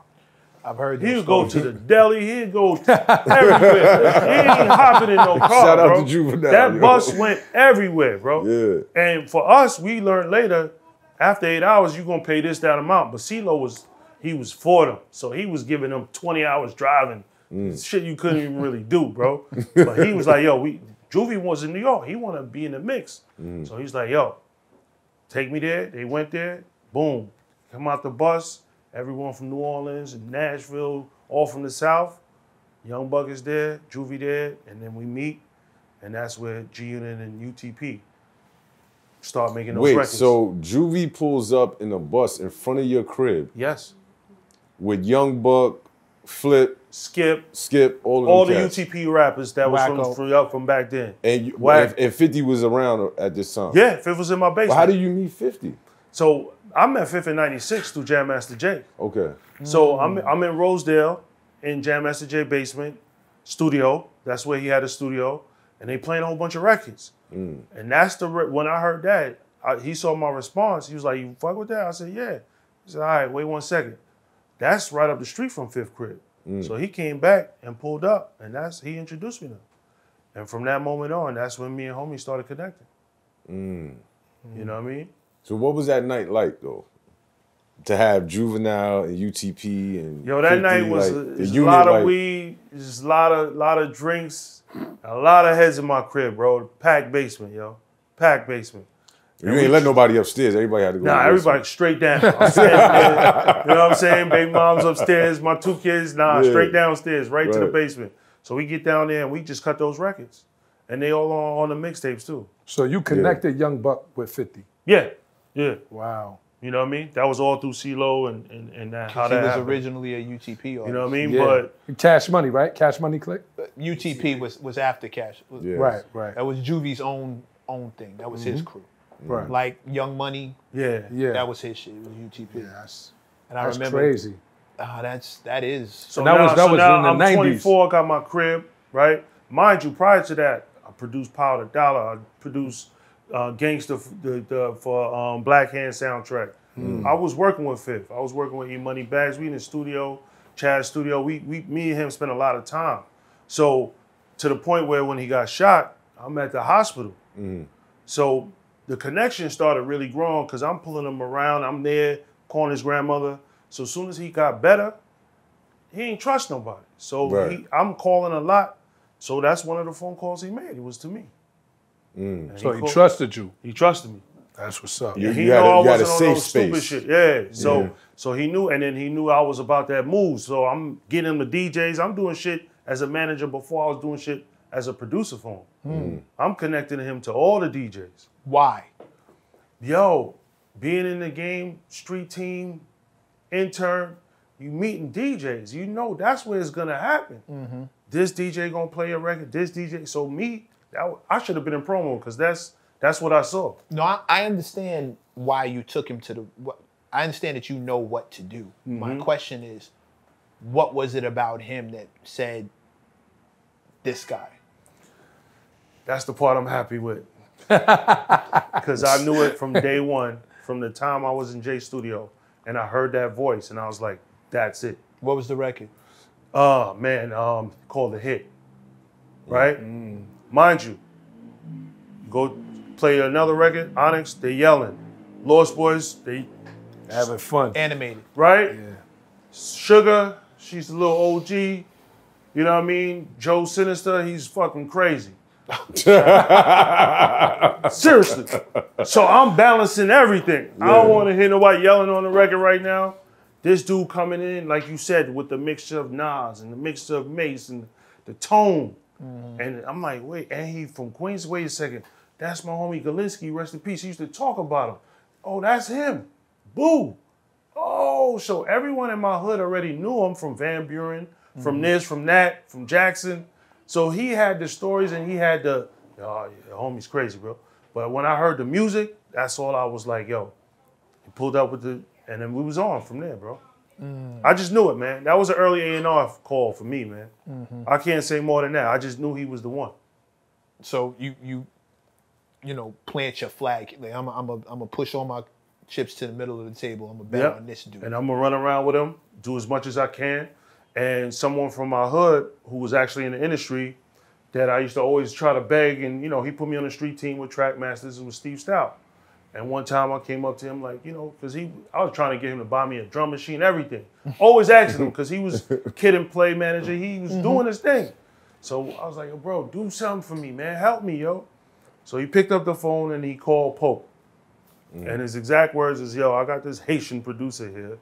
I know you can relate. Why? Why you have to say Haitian though? Exactly. Like, just say producer. I sound racist. Yo, thank you, bro. I never let that part go, Got bro. this Haitian, Got this Haitian nigga. That part is the part that hurt me to this day, because I'm like, all right, bro. Yeah. We off from the What I island, got to bro. do with anything? The fuck, bro? So, but I'm happy, right? Yeah. 'Cause so he's like, yo, you gotta go by yourself. You're gonna drive about an hour, 2 hours up to Bearsville. You go see Pope when you get there and play tracks. So I go, MPV, hit Bearsville up, heart beating, walk in the room, see the window. I don't think I'm gonna know anybody. First person I see that I know there is 50. And that's where we do Power the Dollar and all That's that. where that in 50's book he was talking about. It was like a camp almost. It's a camp, bro. Yeah. We was sleeping in houses at night. We was in Right. cabins and all of that, like straight beds, woods. bro. Woods, bro. Right. So And like then during the Wyoming day- before Wyoming. Yeah, well, before Wyoming, but you had Will Smith there, Slick Rick was there, everybody was in there working with Trackmasters at that time. Allure, Nas, Nature, everybody R. was Kelly. there. Trackmasters were Everybody. those dudes. Trackmasters was the ones, bro. Those are the ones where I'm like, why they not CEOs of labels right now? Like they were the ones. So they were opening the doors. You got Gowdy in there, LES, all type of producers they had under their wing. They let me play some joints. Fifth heard Power the Dollar, and it was on for me, man. It was on for me. So he wasn't signing nothing like that. So he was signed to Jay, Yeah. but Jay wasn't moving fast enough. Right. Fifth was trying to figure it out. He met Corey Rooney, rest in peace, Prince Marky D. They sent him to Bearsville to work with Trackmasters, Right. That was part of his artist development. right? Right. And he was like, yo, they was like, go ahead, work. And he knew, and he told me this. Yo, by the time I leave, I'm gonna have as much records I could get from them. If they don't give me a deal, these records gonna give me a deal. And every day, until this day, I never seen nobody work like this, 2 to 3 songs a day for about a week and a half, 2 weeks. He came out, probably even a week, he came out like 20-something songs. It's the power of the dollar. And it was the whole album that you Right. heard. Damn near. He wasn't playing. And as soon as they left, as soon as we came back down, they signed him. He had to pay Jay to get out, and he was good. That's when he signed to Columbia. That's when he signed to Columbia. right. That's when Okay. it's- Let's put a pin in that. Yeah, take the take a 5 5-minute minutes, break. All right. and when we come back, we'll start from there. Yeah, All right, we'll cool. go from there. Let's do it. Yeah. 5-minute break. We up at the camp, and like you said, Fifth saying that all these records is gonna get me a deal. Why? But then he got a deal. He got the Columbia Yeah, he deal. got the Columbia so that deal. we could go from there. Pretty do it. much. I mean, but why? I really Started. wish. I really wish that JMJ thing had like worked out. That would have been different. Like if Jam Master Jay would have actually been able to. Do you think? Well, I mean, obviously, the end result says he was right to make a move from Jay to, you know what I'm saying, going to get a deal someplace else. But why do you think Jay didn't have the same energy that Fifth had to get outside? Man, that's a good question. Jay was definitely wanting to see him go. But at the time, the marketing was different, how to break an artist. You know what I mean? So it wasn't the same. Every few years, marketing and how you break artists, Adjusts. it adjusts. You know, so I think at that time, Jay was used to the old way, and Fifth was getting busy and trying to figure out how to really break through the market and be known by all the industry as well as the whole music lovers in the world. You know what I mean? So at that time, Jay was just like, you know, doing what he was doing, but Fifth was like trying to figure out records like how to rob, it's gonna get this person attention. It's gonna get everyone attention. It's gonna get the industry. So he thinking of how to market himself to blow. And he's just trying to get there. But Jay got a whole bunch of artists on the roster, like I said. So he was just another one. He was the newest one. Of course, Jay put him on that Onyx record, React. React. React, Yeah. which was a big look for him. That shit was dope. And that's what got us to play, oh, who's that? You know what I mean? So that was the beginning. Jay helped. He contributed. And He done contributed to all of us where so many people he done helped in Queens and all over. You know what I mean? And that's one thing about Jay that no one can say wrong. Like Rest in peace, Jam Rest in Master. peace, Yeah, rest in peace, Jam Master Jay.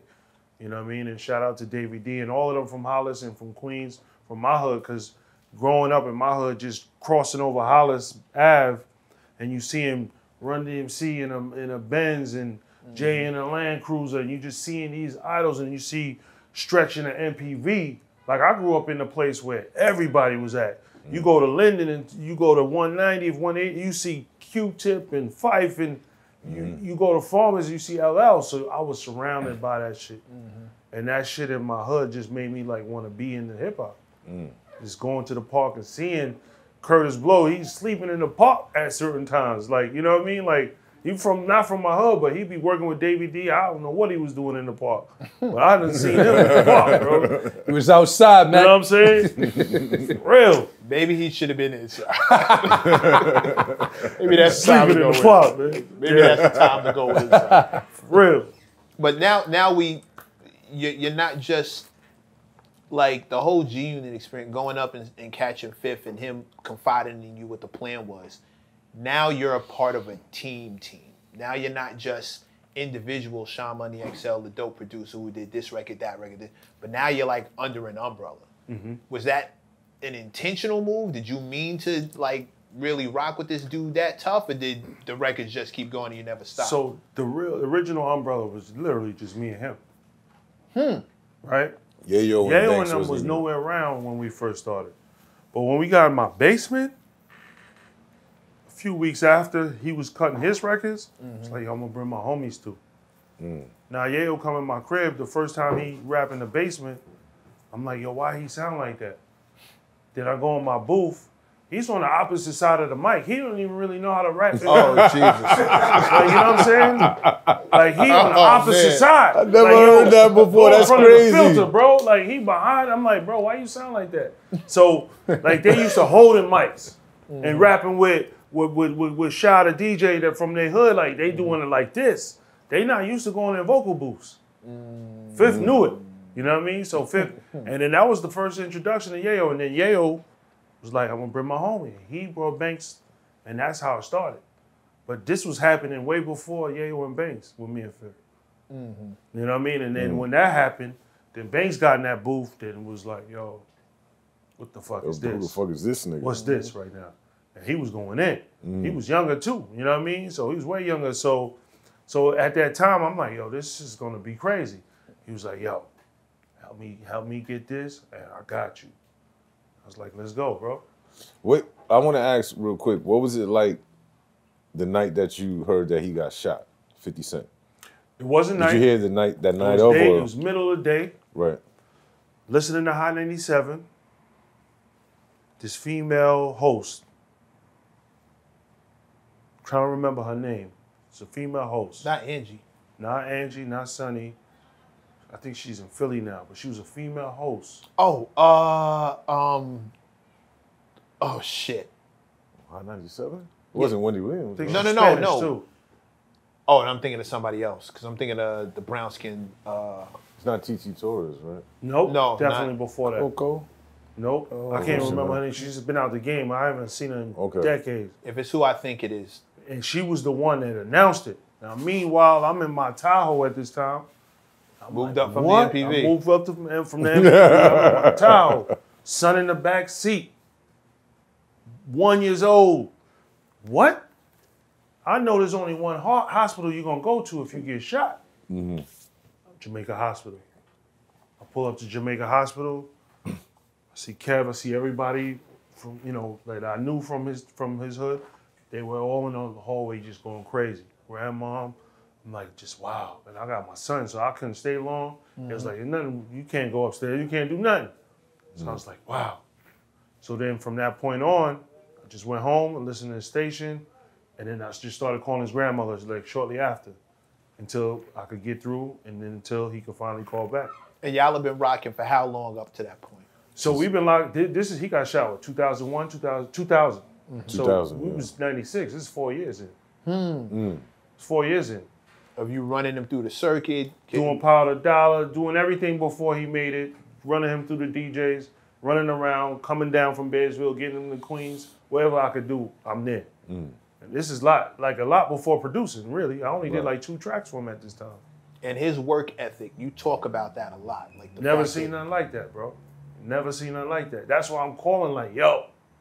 So then he finally called back. He got shot in May. I didn't get a call till September that year. Damn. His mouth was wide. Right. He had to rehabilitate. What were you doing during that span of time?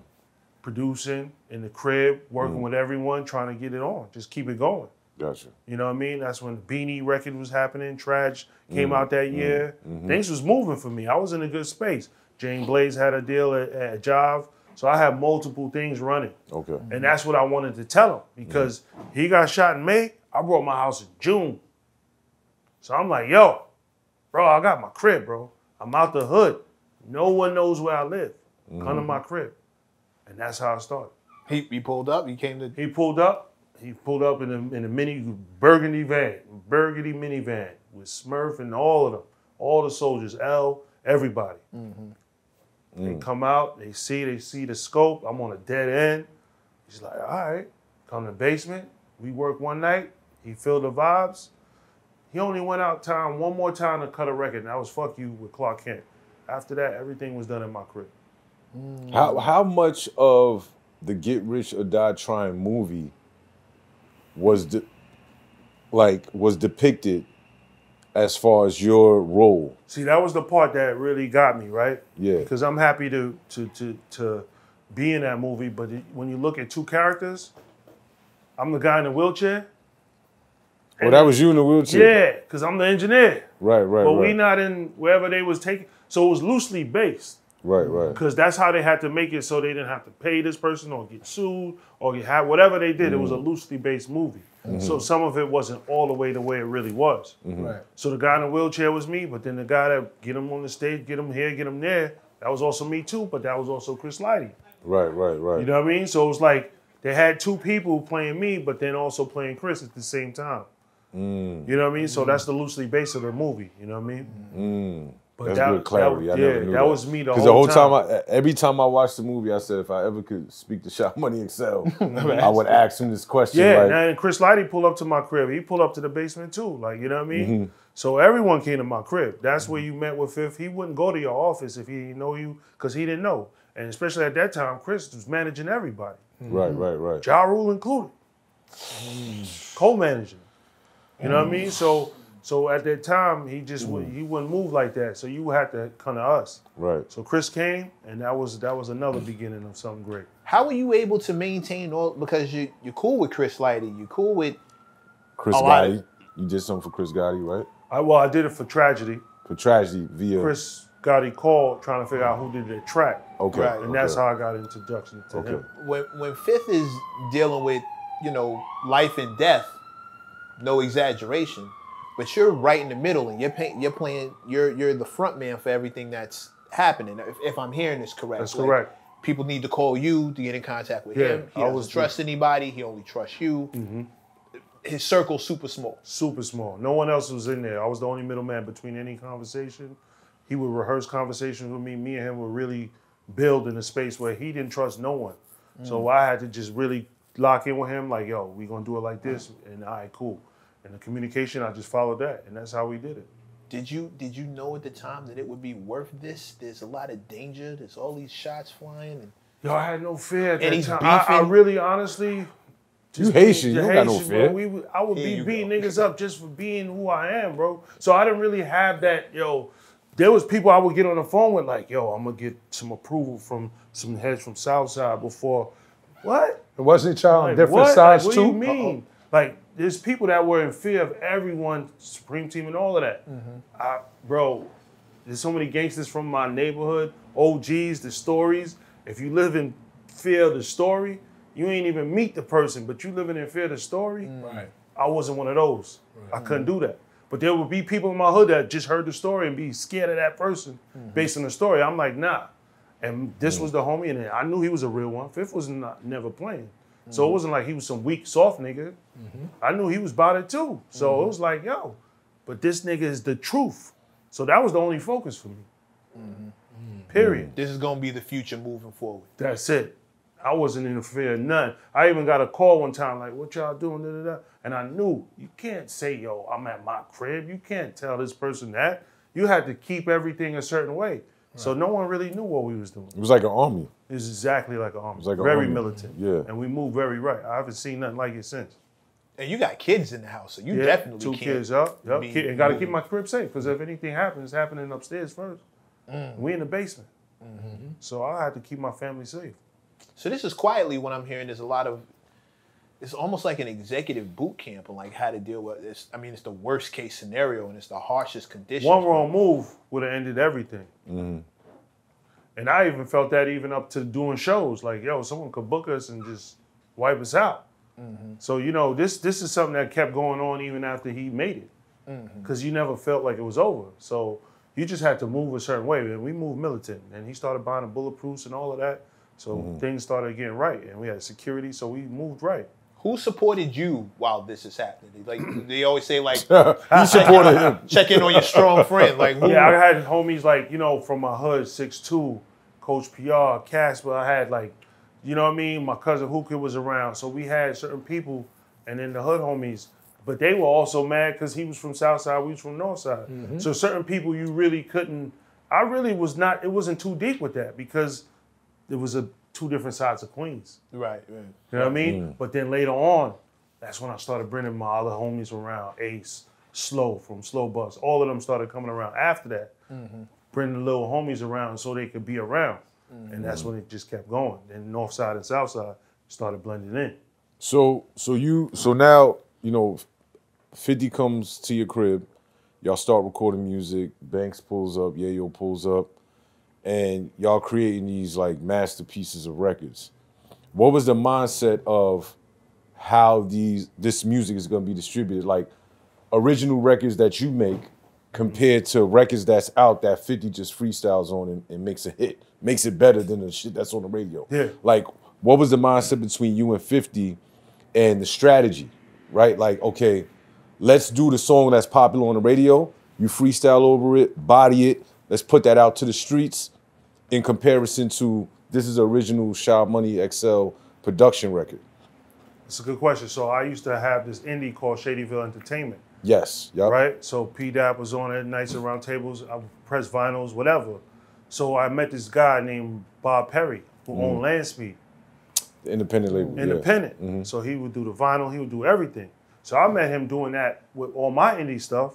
And then when I saw Fifth and we was doing what we was doing, I was like, yo, this Power of the Dollar needs to be heard, bro. And then these new records like 50 Bars and, you know what I mean, Follow Me Gangsta and all this other stuff that I was doing, I was like, bro, let's just put it out on something on the underground. Let them get that out. And he was like, he was with it. And that was the beginning of the start from Guess Who's Back to 50 Cent Is the Future, which is like 2 months apart. Okay, I get that. So it was your idea to say, yo, body these tracks of songs that's popular on the radio. No, that was him. That was him. That was him. He's, Okay. yo, give me this instrumental. He was like, give me the instrumental, but he'll be like, yo, give me that LL record. That was all him having those ideas. If you smile for me, give me that. Give me all of those records. Right. And then I'm like, yo, bro, the vocal's still on it. He was like, I don't care. Bro, then I'm trying to get the instrumental, chop up the part with the hook. That's when I started learning things on Pro Tools because I never was taught to be an engineer. Right. He's literally like one of the second, third people I ever recorded as an engineer. So you're learning on the job. I'm learning on the job. You learning on the job to be an executive. You learning on the job to be a manager. You learning A promoter, advertiser, marketer. Let's say this. Christ. This is the part we learn. We ain't got no money to pay nobody. So who you gonna pay the engineer? You ain't got no money. You gotta learn this shit. He couldn't even feed his homies at the time, bro. So we had to really come together and do this together. And I turned into an engineer. My main goal was to be a producer. Right. That's why after that, I never really engineered again. Right. Because that's not what I wanted to do. Some of the stories we hear coming.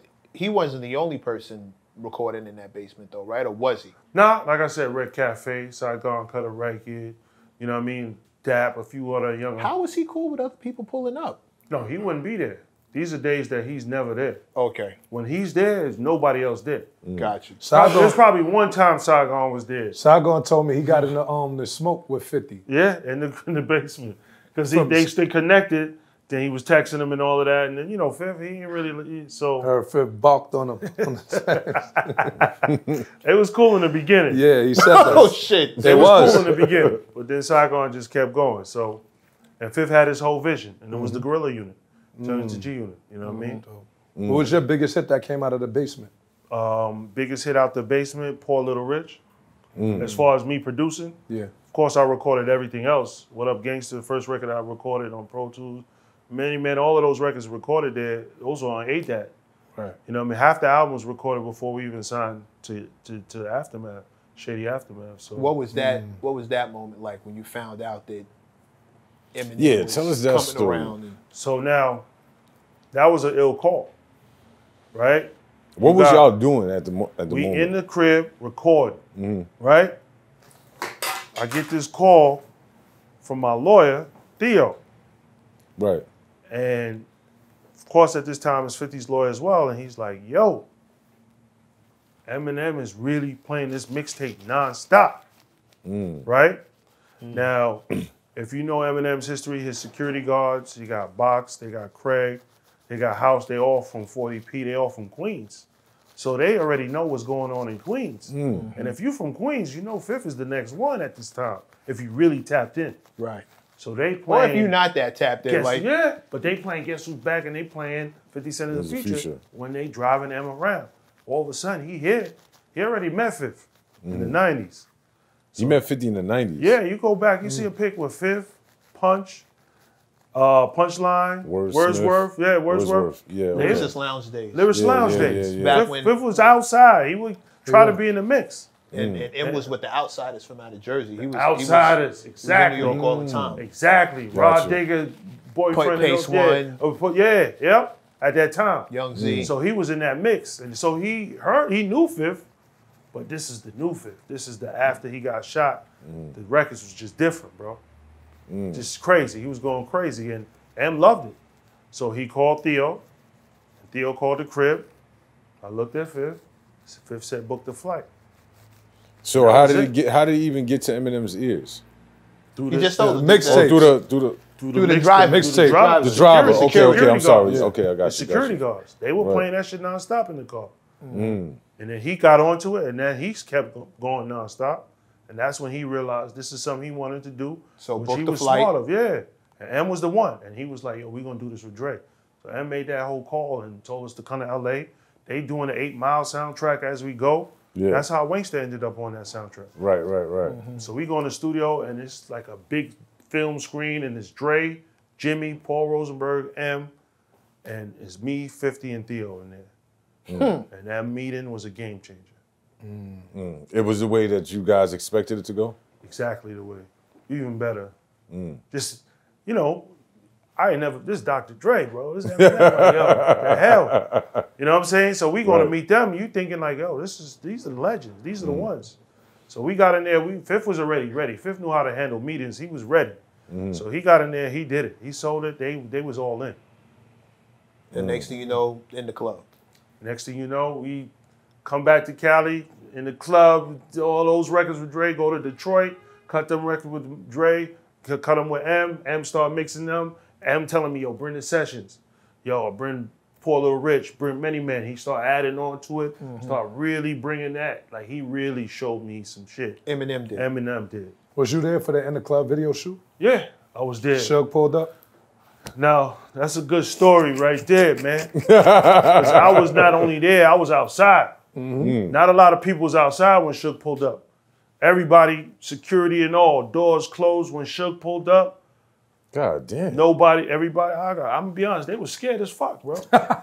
So me and my homies like, this is Fifth, this is our food, we about to eat, bro. Right. Fuck that. Right. So me, my boy Gio, Smurf, my boy Marcus, a whole bunch of homies from the hood, bro. We went outside and just let them know we not scared, bro. And he just was there staring at us, looking at us. You know what I mean? And we was there, bro. But his issue wasn't with y'all. Nah, it was with Dre. But he Right. was trying to scare everybody off, which worked for everyone that stayed in the building. Right.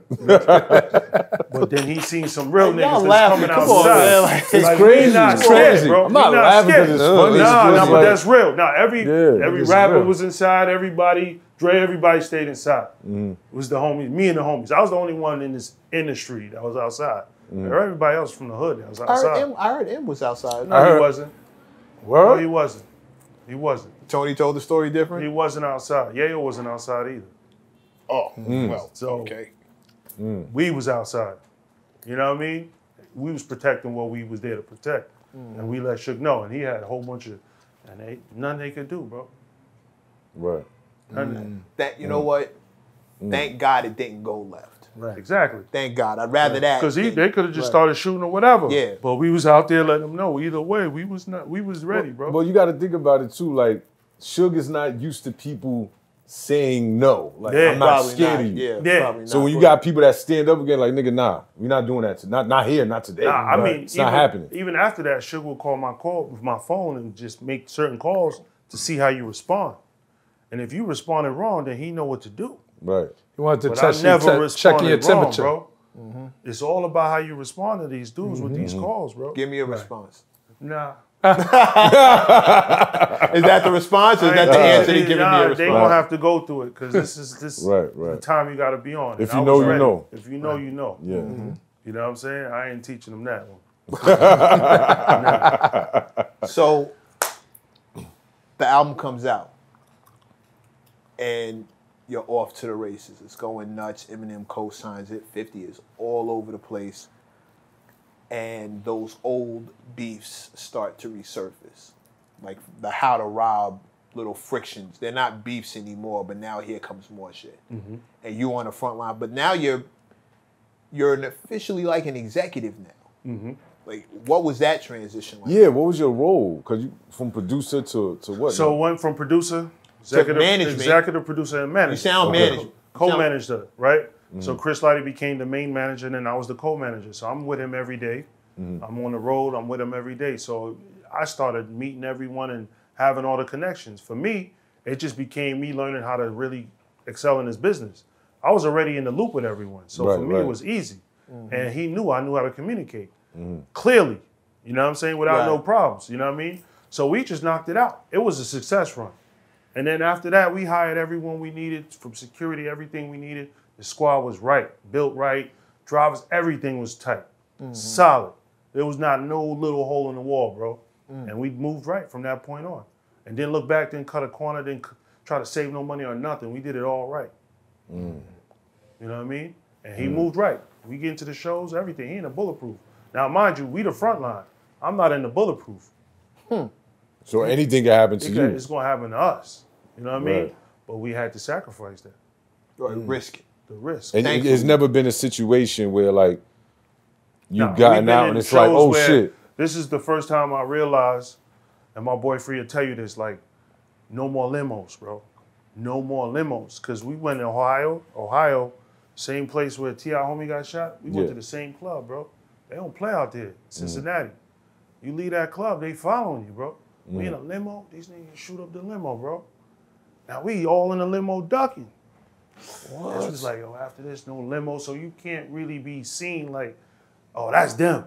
Was the limo bulletproof? Hell Nah, no, that's bro. right. Damn. Hell no, That's bro. crazy. Hell No no. limos. But after that, that's when it was like, we gonna move like this, we gonna move like that. No limos and none of that. We gonna get in the vans or the truck. trucks and all that and start moving differently. But yeah, that shit got real. Certain cities is crazy. Yeah. I came home from jail in 2021, May. I met Fifth for the first time in like November, right? Through one of my mans. Shout out to Trigger Ock. And we met up at a Foxwoods Casino, right? So he was like, yo, Champ, pull up, boom, boom, boom. So I pulled up and I'm like, yo, where this nigga at? Like, as far as what you're saying, I'm like, yo, this nigga didn't pull up the regular way a nigga pull up. No. This nigga was somewhere else, bro. He was somewhere else, and I didn't see him until he got to the fucking stage, bro. Yeah, very calculative, man. Yeah, I was like, oh shit, wasn't where the just fuck this accessible nigga just like came that. out of nowhere, bro. Yeah.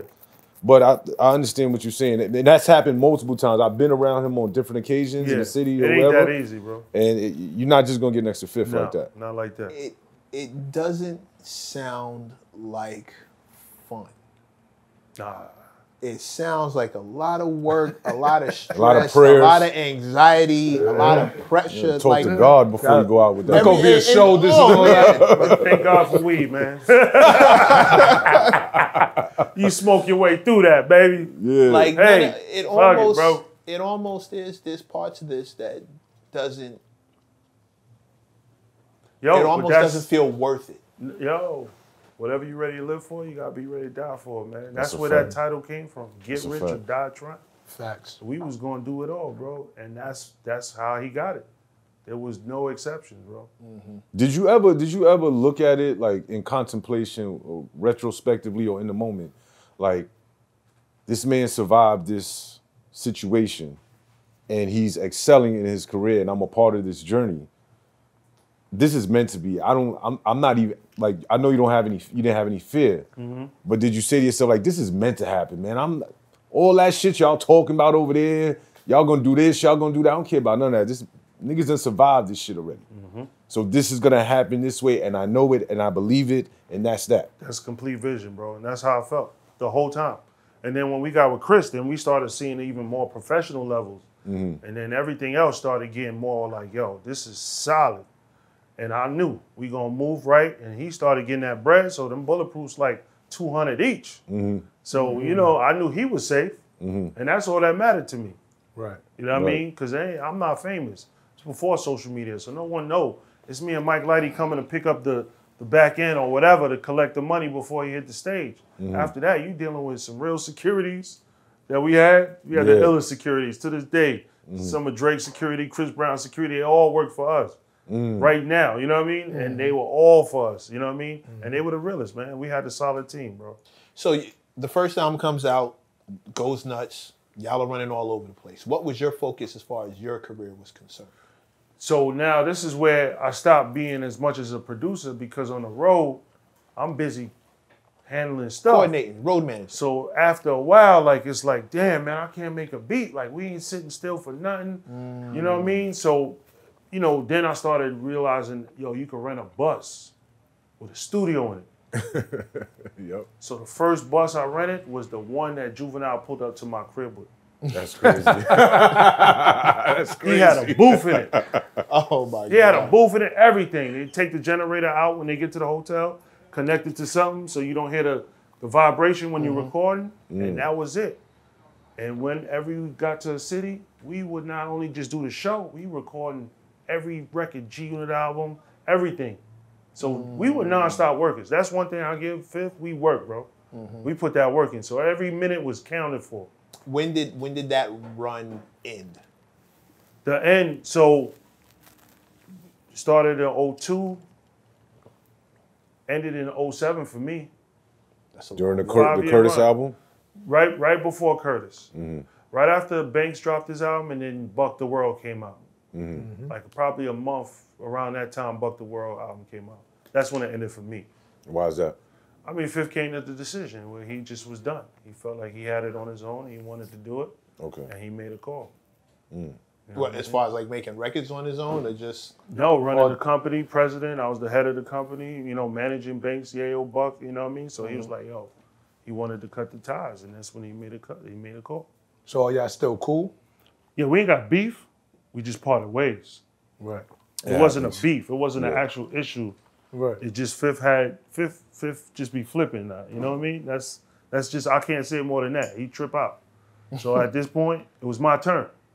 Most people would ask, like, most people would expect there's a story behind it where you did something in order to deserve getting scissored. If you ask him, he'd say I was making too much money, man. That's my boy, though, right? Was you?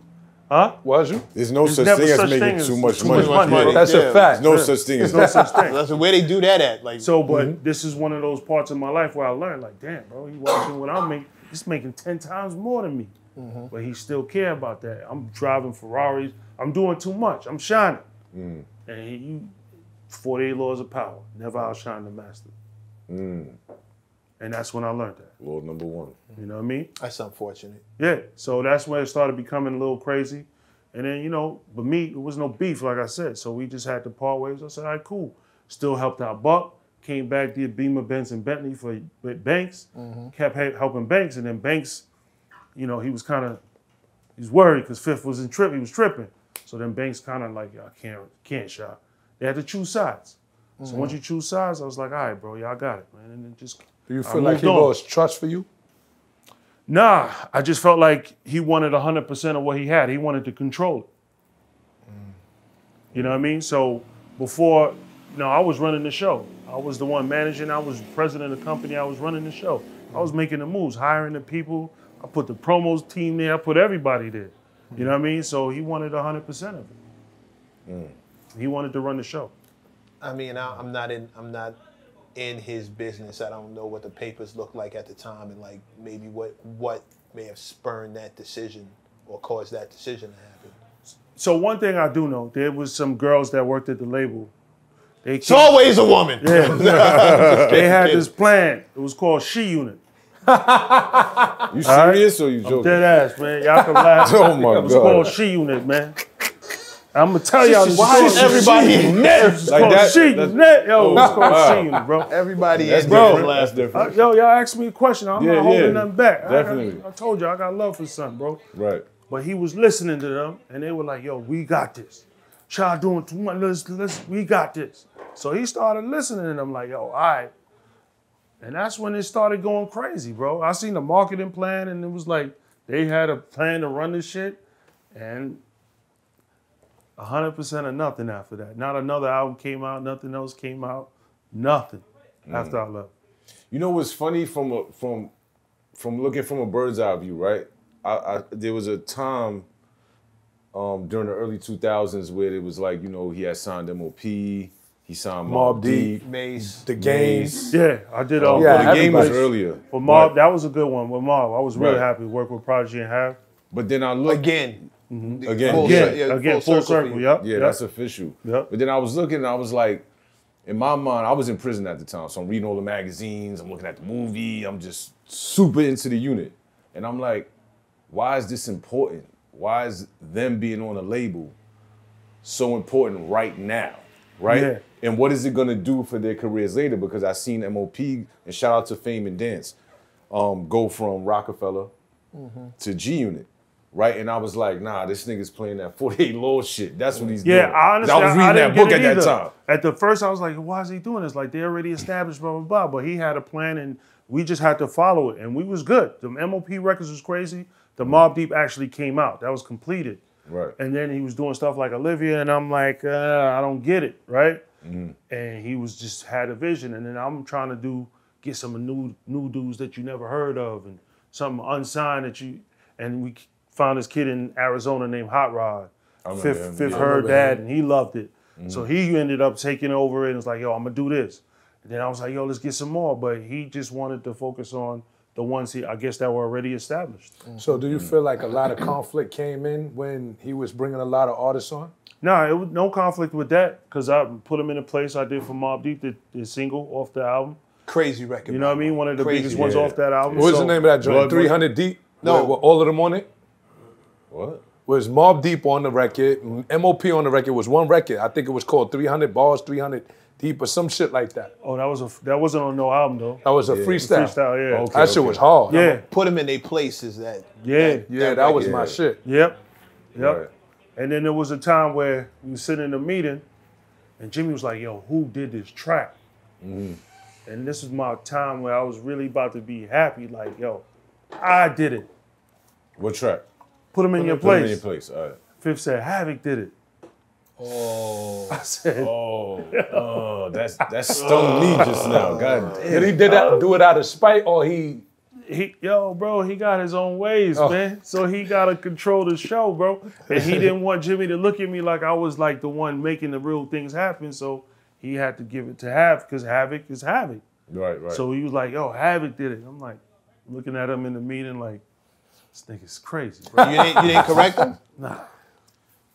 I fell in line, bro, because it's like, yo, if we do that in that meeting, it's not going to look good.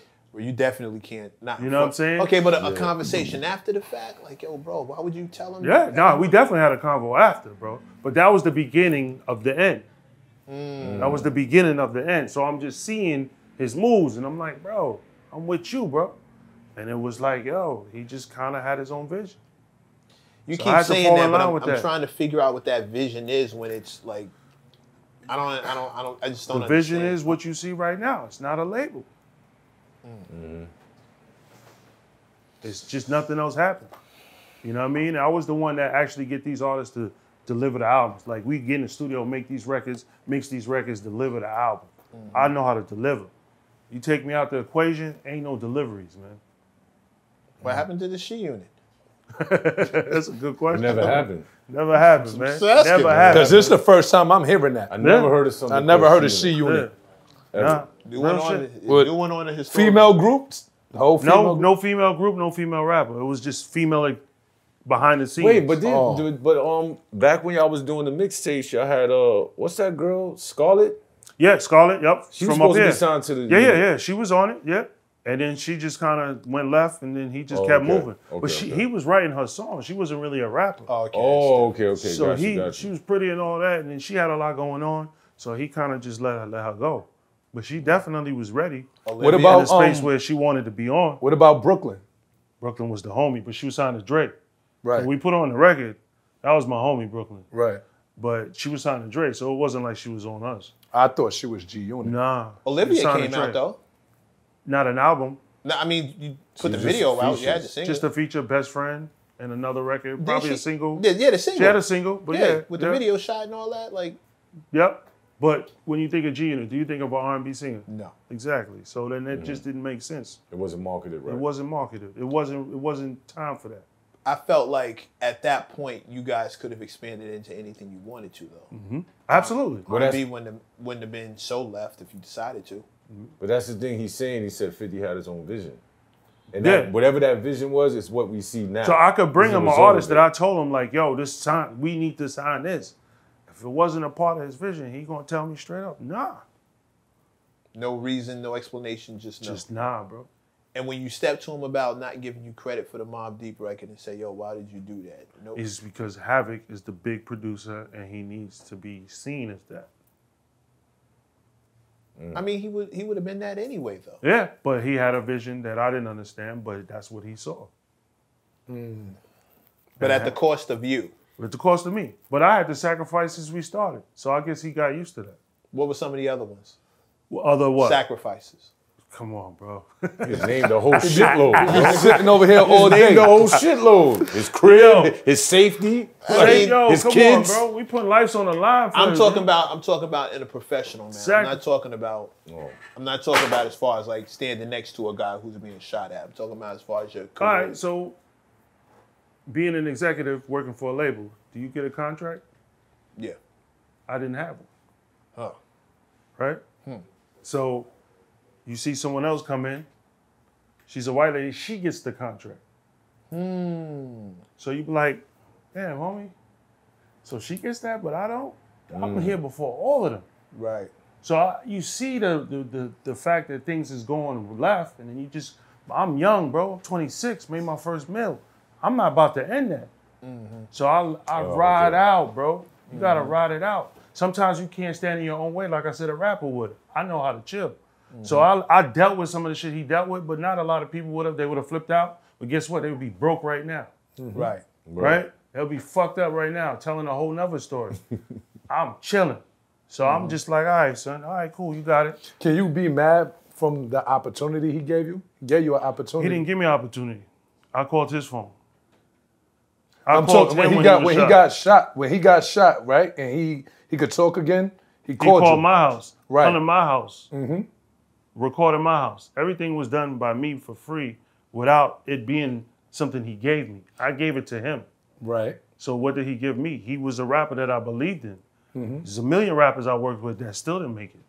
Not a million, but a lot of rappers they ain't making it. But when he made it, he brought you with him. Brought me with him, or I was the one that was built to be with him because I was the one moving the motion. I'm saying he could have been bringing Chris Lighty to the table to bringing Theo to the table. Right. These are chess places that made the right moves. Right. This is people that I said that need to be in the team. Right. There's not people he brought to the table. Right. So I added value. It was your foundation. I added value to the foundation of what built us. Right. These are not people that he said, yo, I'm gonna go get Chris Lighty. I said, yo, Chris Lighty's the one. So why not do paperwork? I wanted paperwork, but the homie didn't want to do it. So that's where we started going left. When you brought it up. Yo, he's like, yo, I did this on my own, bro. I'm with you fucking the whole time.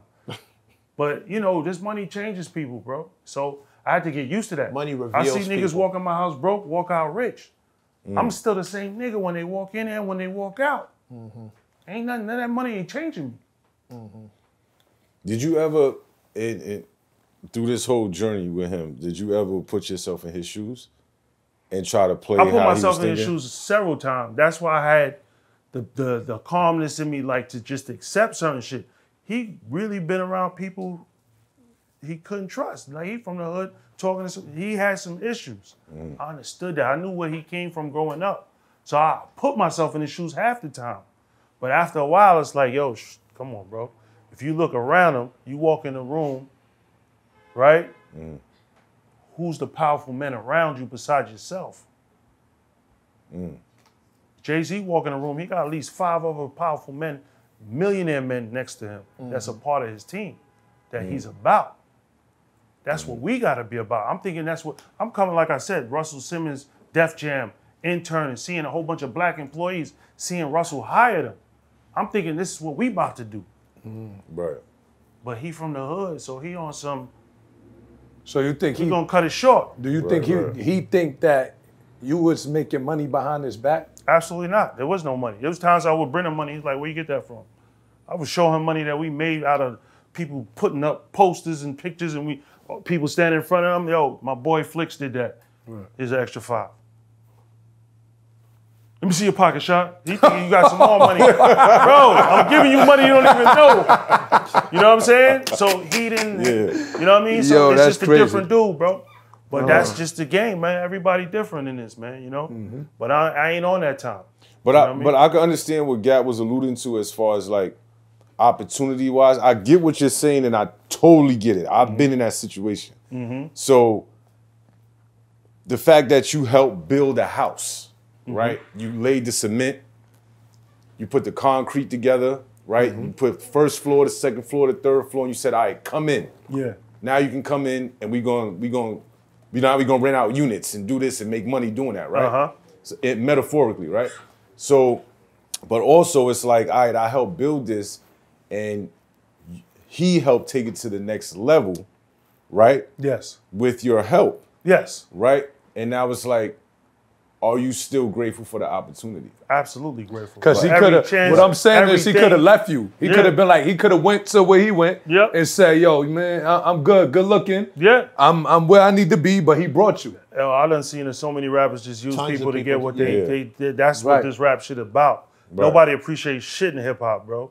So I done learned that early, you know what I mean? So, but for me, I know my value. Right. You got to know your own value, not just worth. looking at the man you standing next to. Right. So that's why I'm still here, still going, sign more after him. It wasn't just him that made me. Yeah, what other, not to deflect, but what there's other artists you have helped get in the industry and get signed, right? I mean, after I left G Unit, I took a break, started doing producer conference, because I was tapped in with all these producers where I was getting them placements, so they getting money. So we like, yo, let's educate them, let's get them in the network, let them meet all the A&Rs, all the publishers. Giving back. Giving back. What producers were good. that? Oh man, from S1, Jake One, so many producers, Kanai Finch. That's my guy, Kanai. You know what I'm saying? That ended up just kept going, right? And still here doing their thing. Much more than that, right? So then I get a call from Chris Lighty and my boy KP, who's from Atlanta, and they're like, yo, you should take this meeting with L.A. Reid. Like, yo, I'll take it, let's do it. So Chris come to me with the meeting, sit down, I meet L.A. Reid. L.A. Reid, me and him and Chris talk. A month later, I get a contract to be Senior Vice President of Def Jam. So I go to Def Jam. A month after I get my deal, I sign Big Crit. Then probably 8 months later to a year, I signed 2 Chainz. You signed 2 Chainz? I signed 2 Chainz. Now 2 Chainz was doing his thing. Yeah, he was down with DTP. He was down with DTP, but this was at a moment where he brought himself out of that. He brought himself out of that, and he was kind of having issues. But those contracts was keeping him kind of tapped in and tied in. Now here I come, knowing 2 Chainz from just being a whole nother dude when I go to Atlanta. Real one too. So he is always pulling up. So I spent a lot of time with him with Buck, and I got to see how just real nigga and a good dude he was in the music. And he dropped that mixtape. I'm hearing these records. I'm like, wait a second, man, this is crazy. So I'm like, yo, we gotta sign it. I bring them back to the label. Like, they like, huh? First they question me. Record start going. Next thing you know, you get that meeting. Me and Chainz, we get that going. And Chainz is like one of the first, like, where him and his manager Tech, big up to Tech, where I realized, because they had that mixtape that they had put out. True. Def Jam True, wanted right. to grab that. They was like, nah, you ain't buying this, master. This is us. Smart brothers. So they was able to keep making that money, but then Def Jam had to immediately focus on a new record instead of what was already going on. Right. And that's when Based on the True Story came, the record with Drake came, Kanye, and then Kanye came in and was trying to sign him, it was too late. good music, So he yeah. ended up just producing for him. Every other one, Lil Wayne, look at, he about to drop the record with Lil Wayne, you know what I mean? Yeah, they got a single out Everybody right now. wanted to Yeah. sign him. Right. But I was like, here, this is you. You get your own label. I ain't taking them from, I'm just the A&R. I'm going to give you the opportunity to grow on your own, to build your brand. And that's what he did. And he kept going from there. Made a million. Hold up. You gotta give it up for that, though. You gotta give it up for that. And Chainz killed him, man. Shout out to Yeah, 2 shout out to 2 If Chainz. nothing know what I'm else, saying? then for the Facts. full circle moment, because you went from an intern to a VP. A senior Def vice Jam, president. right? Yeah, that's and crazy. then L.A. Reid, as he seen me moving, and he actually was like, yo, I need you to help me do this, help me do that. So then I A&R Big Boy from Outkast album, Redman album. Which Redman? Which yeah, he's a Redman fan, so he's Man, his last too, album on man. Def Jam. definitely. Okay. His last What album was on that, Def Jam. Malpractice? Was that Malpractice? I think It so. might have been my malpractice. It was his think it was last album. Malpractice. Me and Okay. Redman, just me and him in the studio, nobody else. And me and him got to bond. Then I did Jada Kiss, top 5 album. You know what I mean? Got Akon my on the shit. radio, all kind of shit, like real A&R work. Me and Jada, I go to Roch, over to New Roche. What was that? Yonkers. Yonkers. Lock in with him. We made some records, not just A&R, but we really making records. So then, boom. So then he's seeing me move. Then he asked me to fix a few problems that he was having, like Shine was signed, and they couldn't get the delivery. That's when he's doing the Godfather Buried Alive. And this was another thing that brought another issue with me and Fifth, because I guess him and Shine had an issue at the time, and I had to A&R the project because Irv Gotti left. And he was the actual A&R, but he didn't get it delivered. And like I tell you, I get it delivered. You know what I'm saying? So went to Steve-O office. Steve-O was real tight with Shine, and he put me on the phone. Then I had some other homies, some real blood homies and whatever. They was tapped in. We made some calls. Me and Shine got some mixes done. Album never came out, but the record got delivered. This is when he came home from jail. When he came home from jail, got that big deal with Def Jam. Right. Then LA left Def Jam because the spin was crazy. They kind of, I guess, he moved on. He went into doing TV. So Def Jam was at this place where Def Jam was bad, bro. Yeah, was The it? hashtag was Def Jam back at the time. It was bad, bro. Wasn't that at the time when Def Jam was like about to like be obsolete and somebody came and Redman came in. It was Redman? Yeah, it was Redman. You know, at the time, I remember they didn't have no deliveries. So you got someone like Ghostface pulling up every winter, just dropping an album. They, like all the legends that was already a part of the catalog, that's the ones they depended on. Because nobody knew. And then Kanye just kept, and then, of course, Jay did what Jay did, but Jay was out by that time. Right. It was really bad at the time, man. Really bad. How'd you end up with the Interscope? one that brought it back was 2 Chainz, if you ask me, yo. Fair enough. 2 Chainz brought Def Jam back. Interscope? Interscope, never worked for Interscope, but had the joint venture through That's what I mean. G-Unit. So I'm president of G-Unit, so I dealt with the whole, Chris Clancy, Kelly Clancy, all of the DJ, Jimmy Iovine, everybody from Interscope. I was the one in interaction. So it was like I worked there, but it was through my joint venture. You worked with Slaughterhouse. Yeah, I did for a quick minute, probably 2 weeks, bro. What happened with that situation? What happened with that situation? 2 weeks. Yo, God 2 damn. weeks. All right, so Paul, me and Paul got tight after working with all the 50 stuff, and he was getting ready to sign Slaughterhouse, and they were working, but they needed a manager. They all had individual managers, but he didn't see no one that he felt could handle it. Right. So I came in because he knew I could handle it. But 2 weeks in, after just seeing how they all moved together and how they were rocking, I couldn't deal with that. Coming from the unit, it was one leader. It was one, just it. Right. Who was that? Fifth. One rule. There's nothing else to go through. It's not Yale's opinion banks. None of those mattered. Right. It was Fifth. So when I had this, you hear Joe clashing with Royce and this person with that, and then like, this is a little So they was riffing. just nuts. Royce was going hard with the liquor at the time, so it was dysfunctional, bro. And for me, I wasn't signing up for that. So I just called Paul like, yo, Paul, I can't do this, bro. I can't. Too much. I just couldn't. Too heavy on the head. I didn't see it. I'm not going to keep you here too much longer, but I mean, you got the new project out now. That's right. Nah, fuck, I got 10 more questions. Nah, go ahead, man. I know you're still rocking out as an executive, but it must feel good to get back to like really put your hands in production the way you like to. Yeah. Nah, my love is passion is music, making music. You know what I mean? And also finding new talent and letting the world see that before. Every time I find someone, I'll be telling y'all that he next, and then 2 years later, he the one. But I'm always like 2-3 years ahead of everyone. You do that all the time, man. You know what I mean? So, you know, Nobody listens to me, though. So this album is me getting in my real element of producing, working with other, you know, real dope producers like my boy Jay Boogie, you know what I mean, or my boy Seaman Strassi, who come in and collab with me. But then all this new talent coming from Queens. My homie King Soul, my homie DB9, my homegirl Poison from Southside. Got to work with my homie Champ. That nigga got some beats. My boy Quan, Champ, let's go. Champ, let's go. Champ, stop playing. You gonna talk, you know what I'm saying? Quan, who was with Nas from VA, he's on the album. Just all dope dude. Called Megan and some legends like Rock Marcy. Worked with Joey Badass as well, and just blend it all in. Do what I'm doing, but bringing these new ones up as well as working with the ones that are already out here and keeping it going. Right. Because there's a lot of people sitting on music right now that ain't putting it out. Right. And that's why we 40% down right now. Where everybody could be. That's just one going. reason. That ain't the only. That's one reason. That ain't the only It reason. ain't the only reason, but it's also what these A&Rs are doing.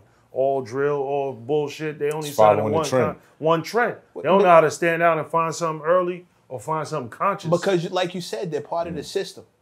If they're part the of the system, system is just like in the film industry. When the CIA went to all of the directors and told them, yo, y'all got to make movies about aliens, that's all the movies was about. Y'all got to make movies about slavery, that's all the movies was about. Right now, this industry is all about programming this next generation to think one way. Pardon me. You know what I'm saying? And there's no conscious rap, there's no one telling you something. There's a few, but it's just not standing out. It's being overlooked. It's being overlooked. well, it's not balanced at all. It's not balanced at all. It's not balanced. And if you go to a label, they not the one signing it. That's an indie artist just breaking his way, or someone who broke their way already, like Kendrick Cole. And you got new guys like the Russell coming up and Simba. You know, Russell, yeah. They Shout out to saying Simba, something. man. Shout out to That's Lil my Russell and Aries, Simba, bro, man. right They there, saying man. something. You know what I'm saying? You know what I mean? You got Benny the Butcher killing it. That's giving you that hip hop that we love. Conway the But it's a new vibe. It's not something that you feel is only old music. You know what I mean? Like Benny and them whole way killing it. You know what I'm saying? Griselda. So we need that. right. we got it. People got to know where to look. And We we're got to know where to working. look, but it ain't nowhere to find it. It used to be MTV Raps and BT Jams, Yeah, those days.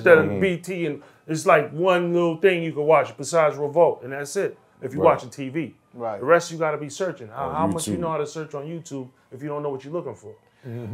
Well, you could always pull up on us. I'm definitely shout somebody. I definitely shout somebody out every episode. But sometimes, real quick, I just want to say, Shaw Money, definitely appreciate your contribution to hip hop in Thank you. general. Thanks. Like not knowing your background was so immense like that, as far as what you've done and different trends you set and things you've turned, made hotter, took young artists, seen ahead.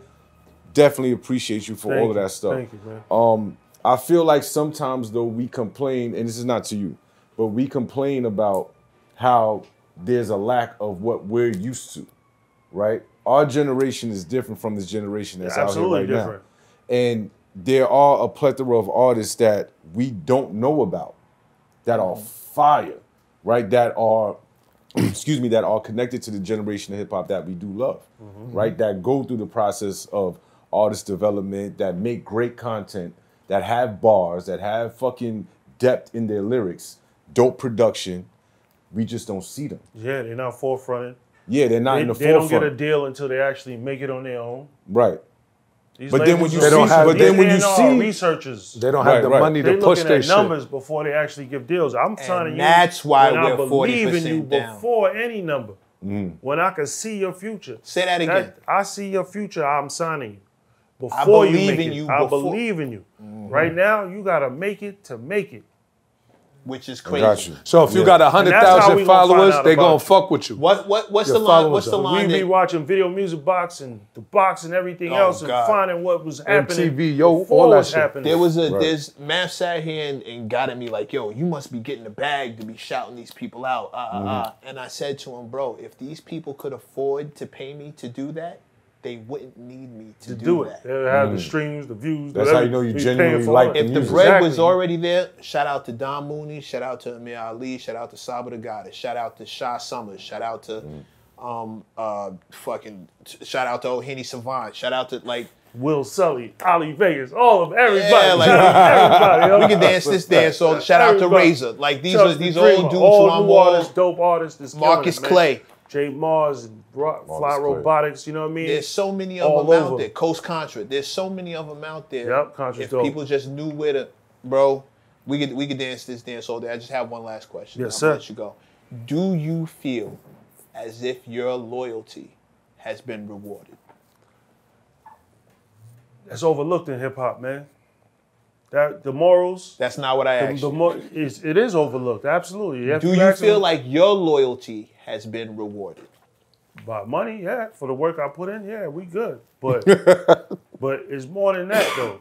You know what I mean? It's the respect for someone that's helping someone that, like, my goal was to see help. Like, I'm out the hood, get everyone that I was talented out the hood, find different units. Go to Robbie, Smurda and them, get them a deal, get them out the hood. What's that, Bobby? Bobby. Oh, okay. Bobby, Smurda. Get them out the hood. My goal was to do that. Like, go to people that were talented and find them. And, you know what I mean? So it's just not reciprocated in that space, though. But it's just hip-hop, though. Maybe the next move is making the hood a place that you don't need to leave. But we'll talk about that in another And time. making a documentary, Sean. Ladies and That's gentlemen, it, yep. Sha documentary. Money Money Excel. Excel. Sha Money Excel. Sha Money Motivation. New project, go get that right now. Message to the streets out now, man. Check it out. BQE, get the money. Please get the money. Yo, we out. It's all around. Look around you, man. You can find inspiration. You can find discouragement. It all depends on you. Perception is everything. Some people just hear another song. Some people hear the greatest. A nigga used to have no chill. Nowadays I bump side A. Traffic going bumper to bumper, stuck on the highway.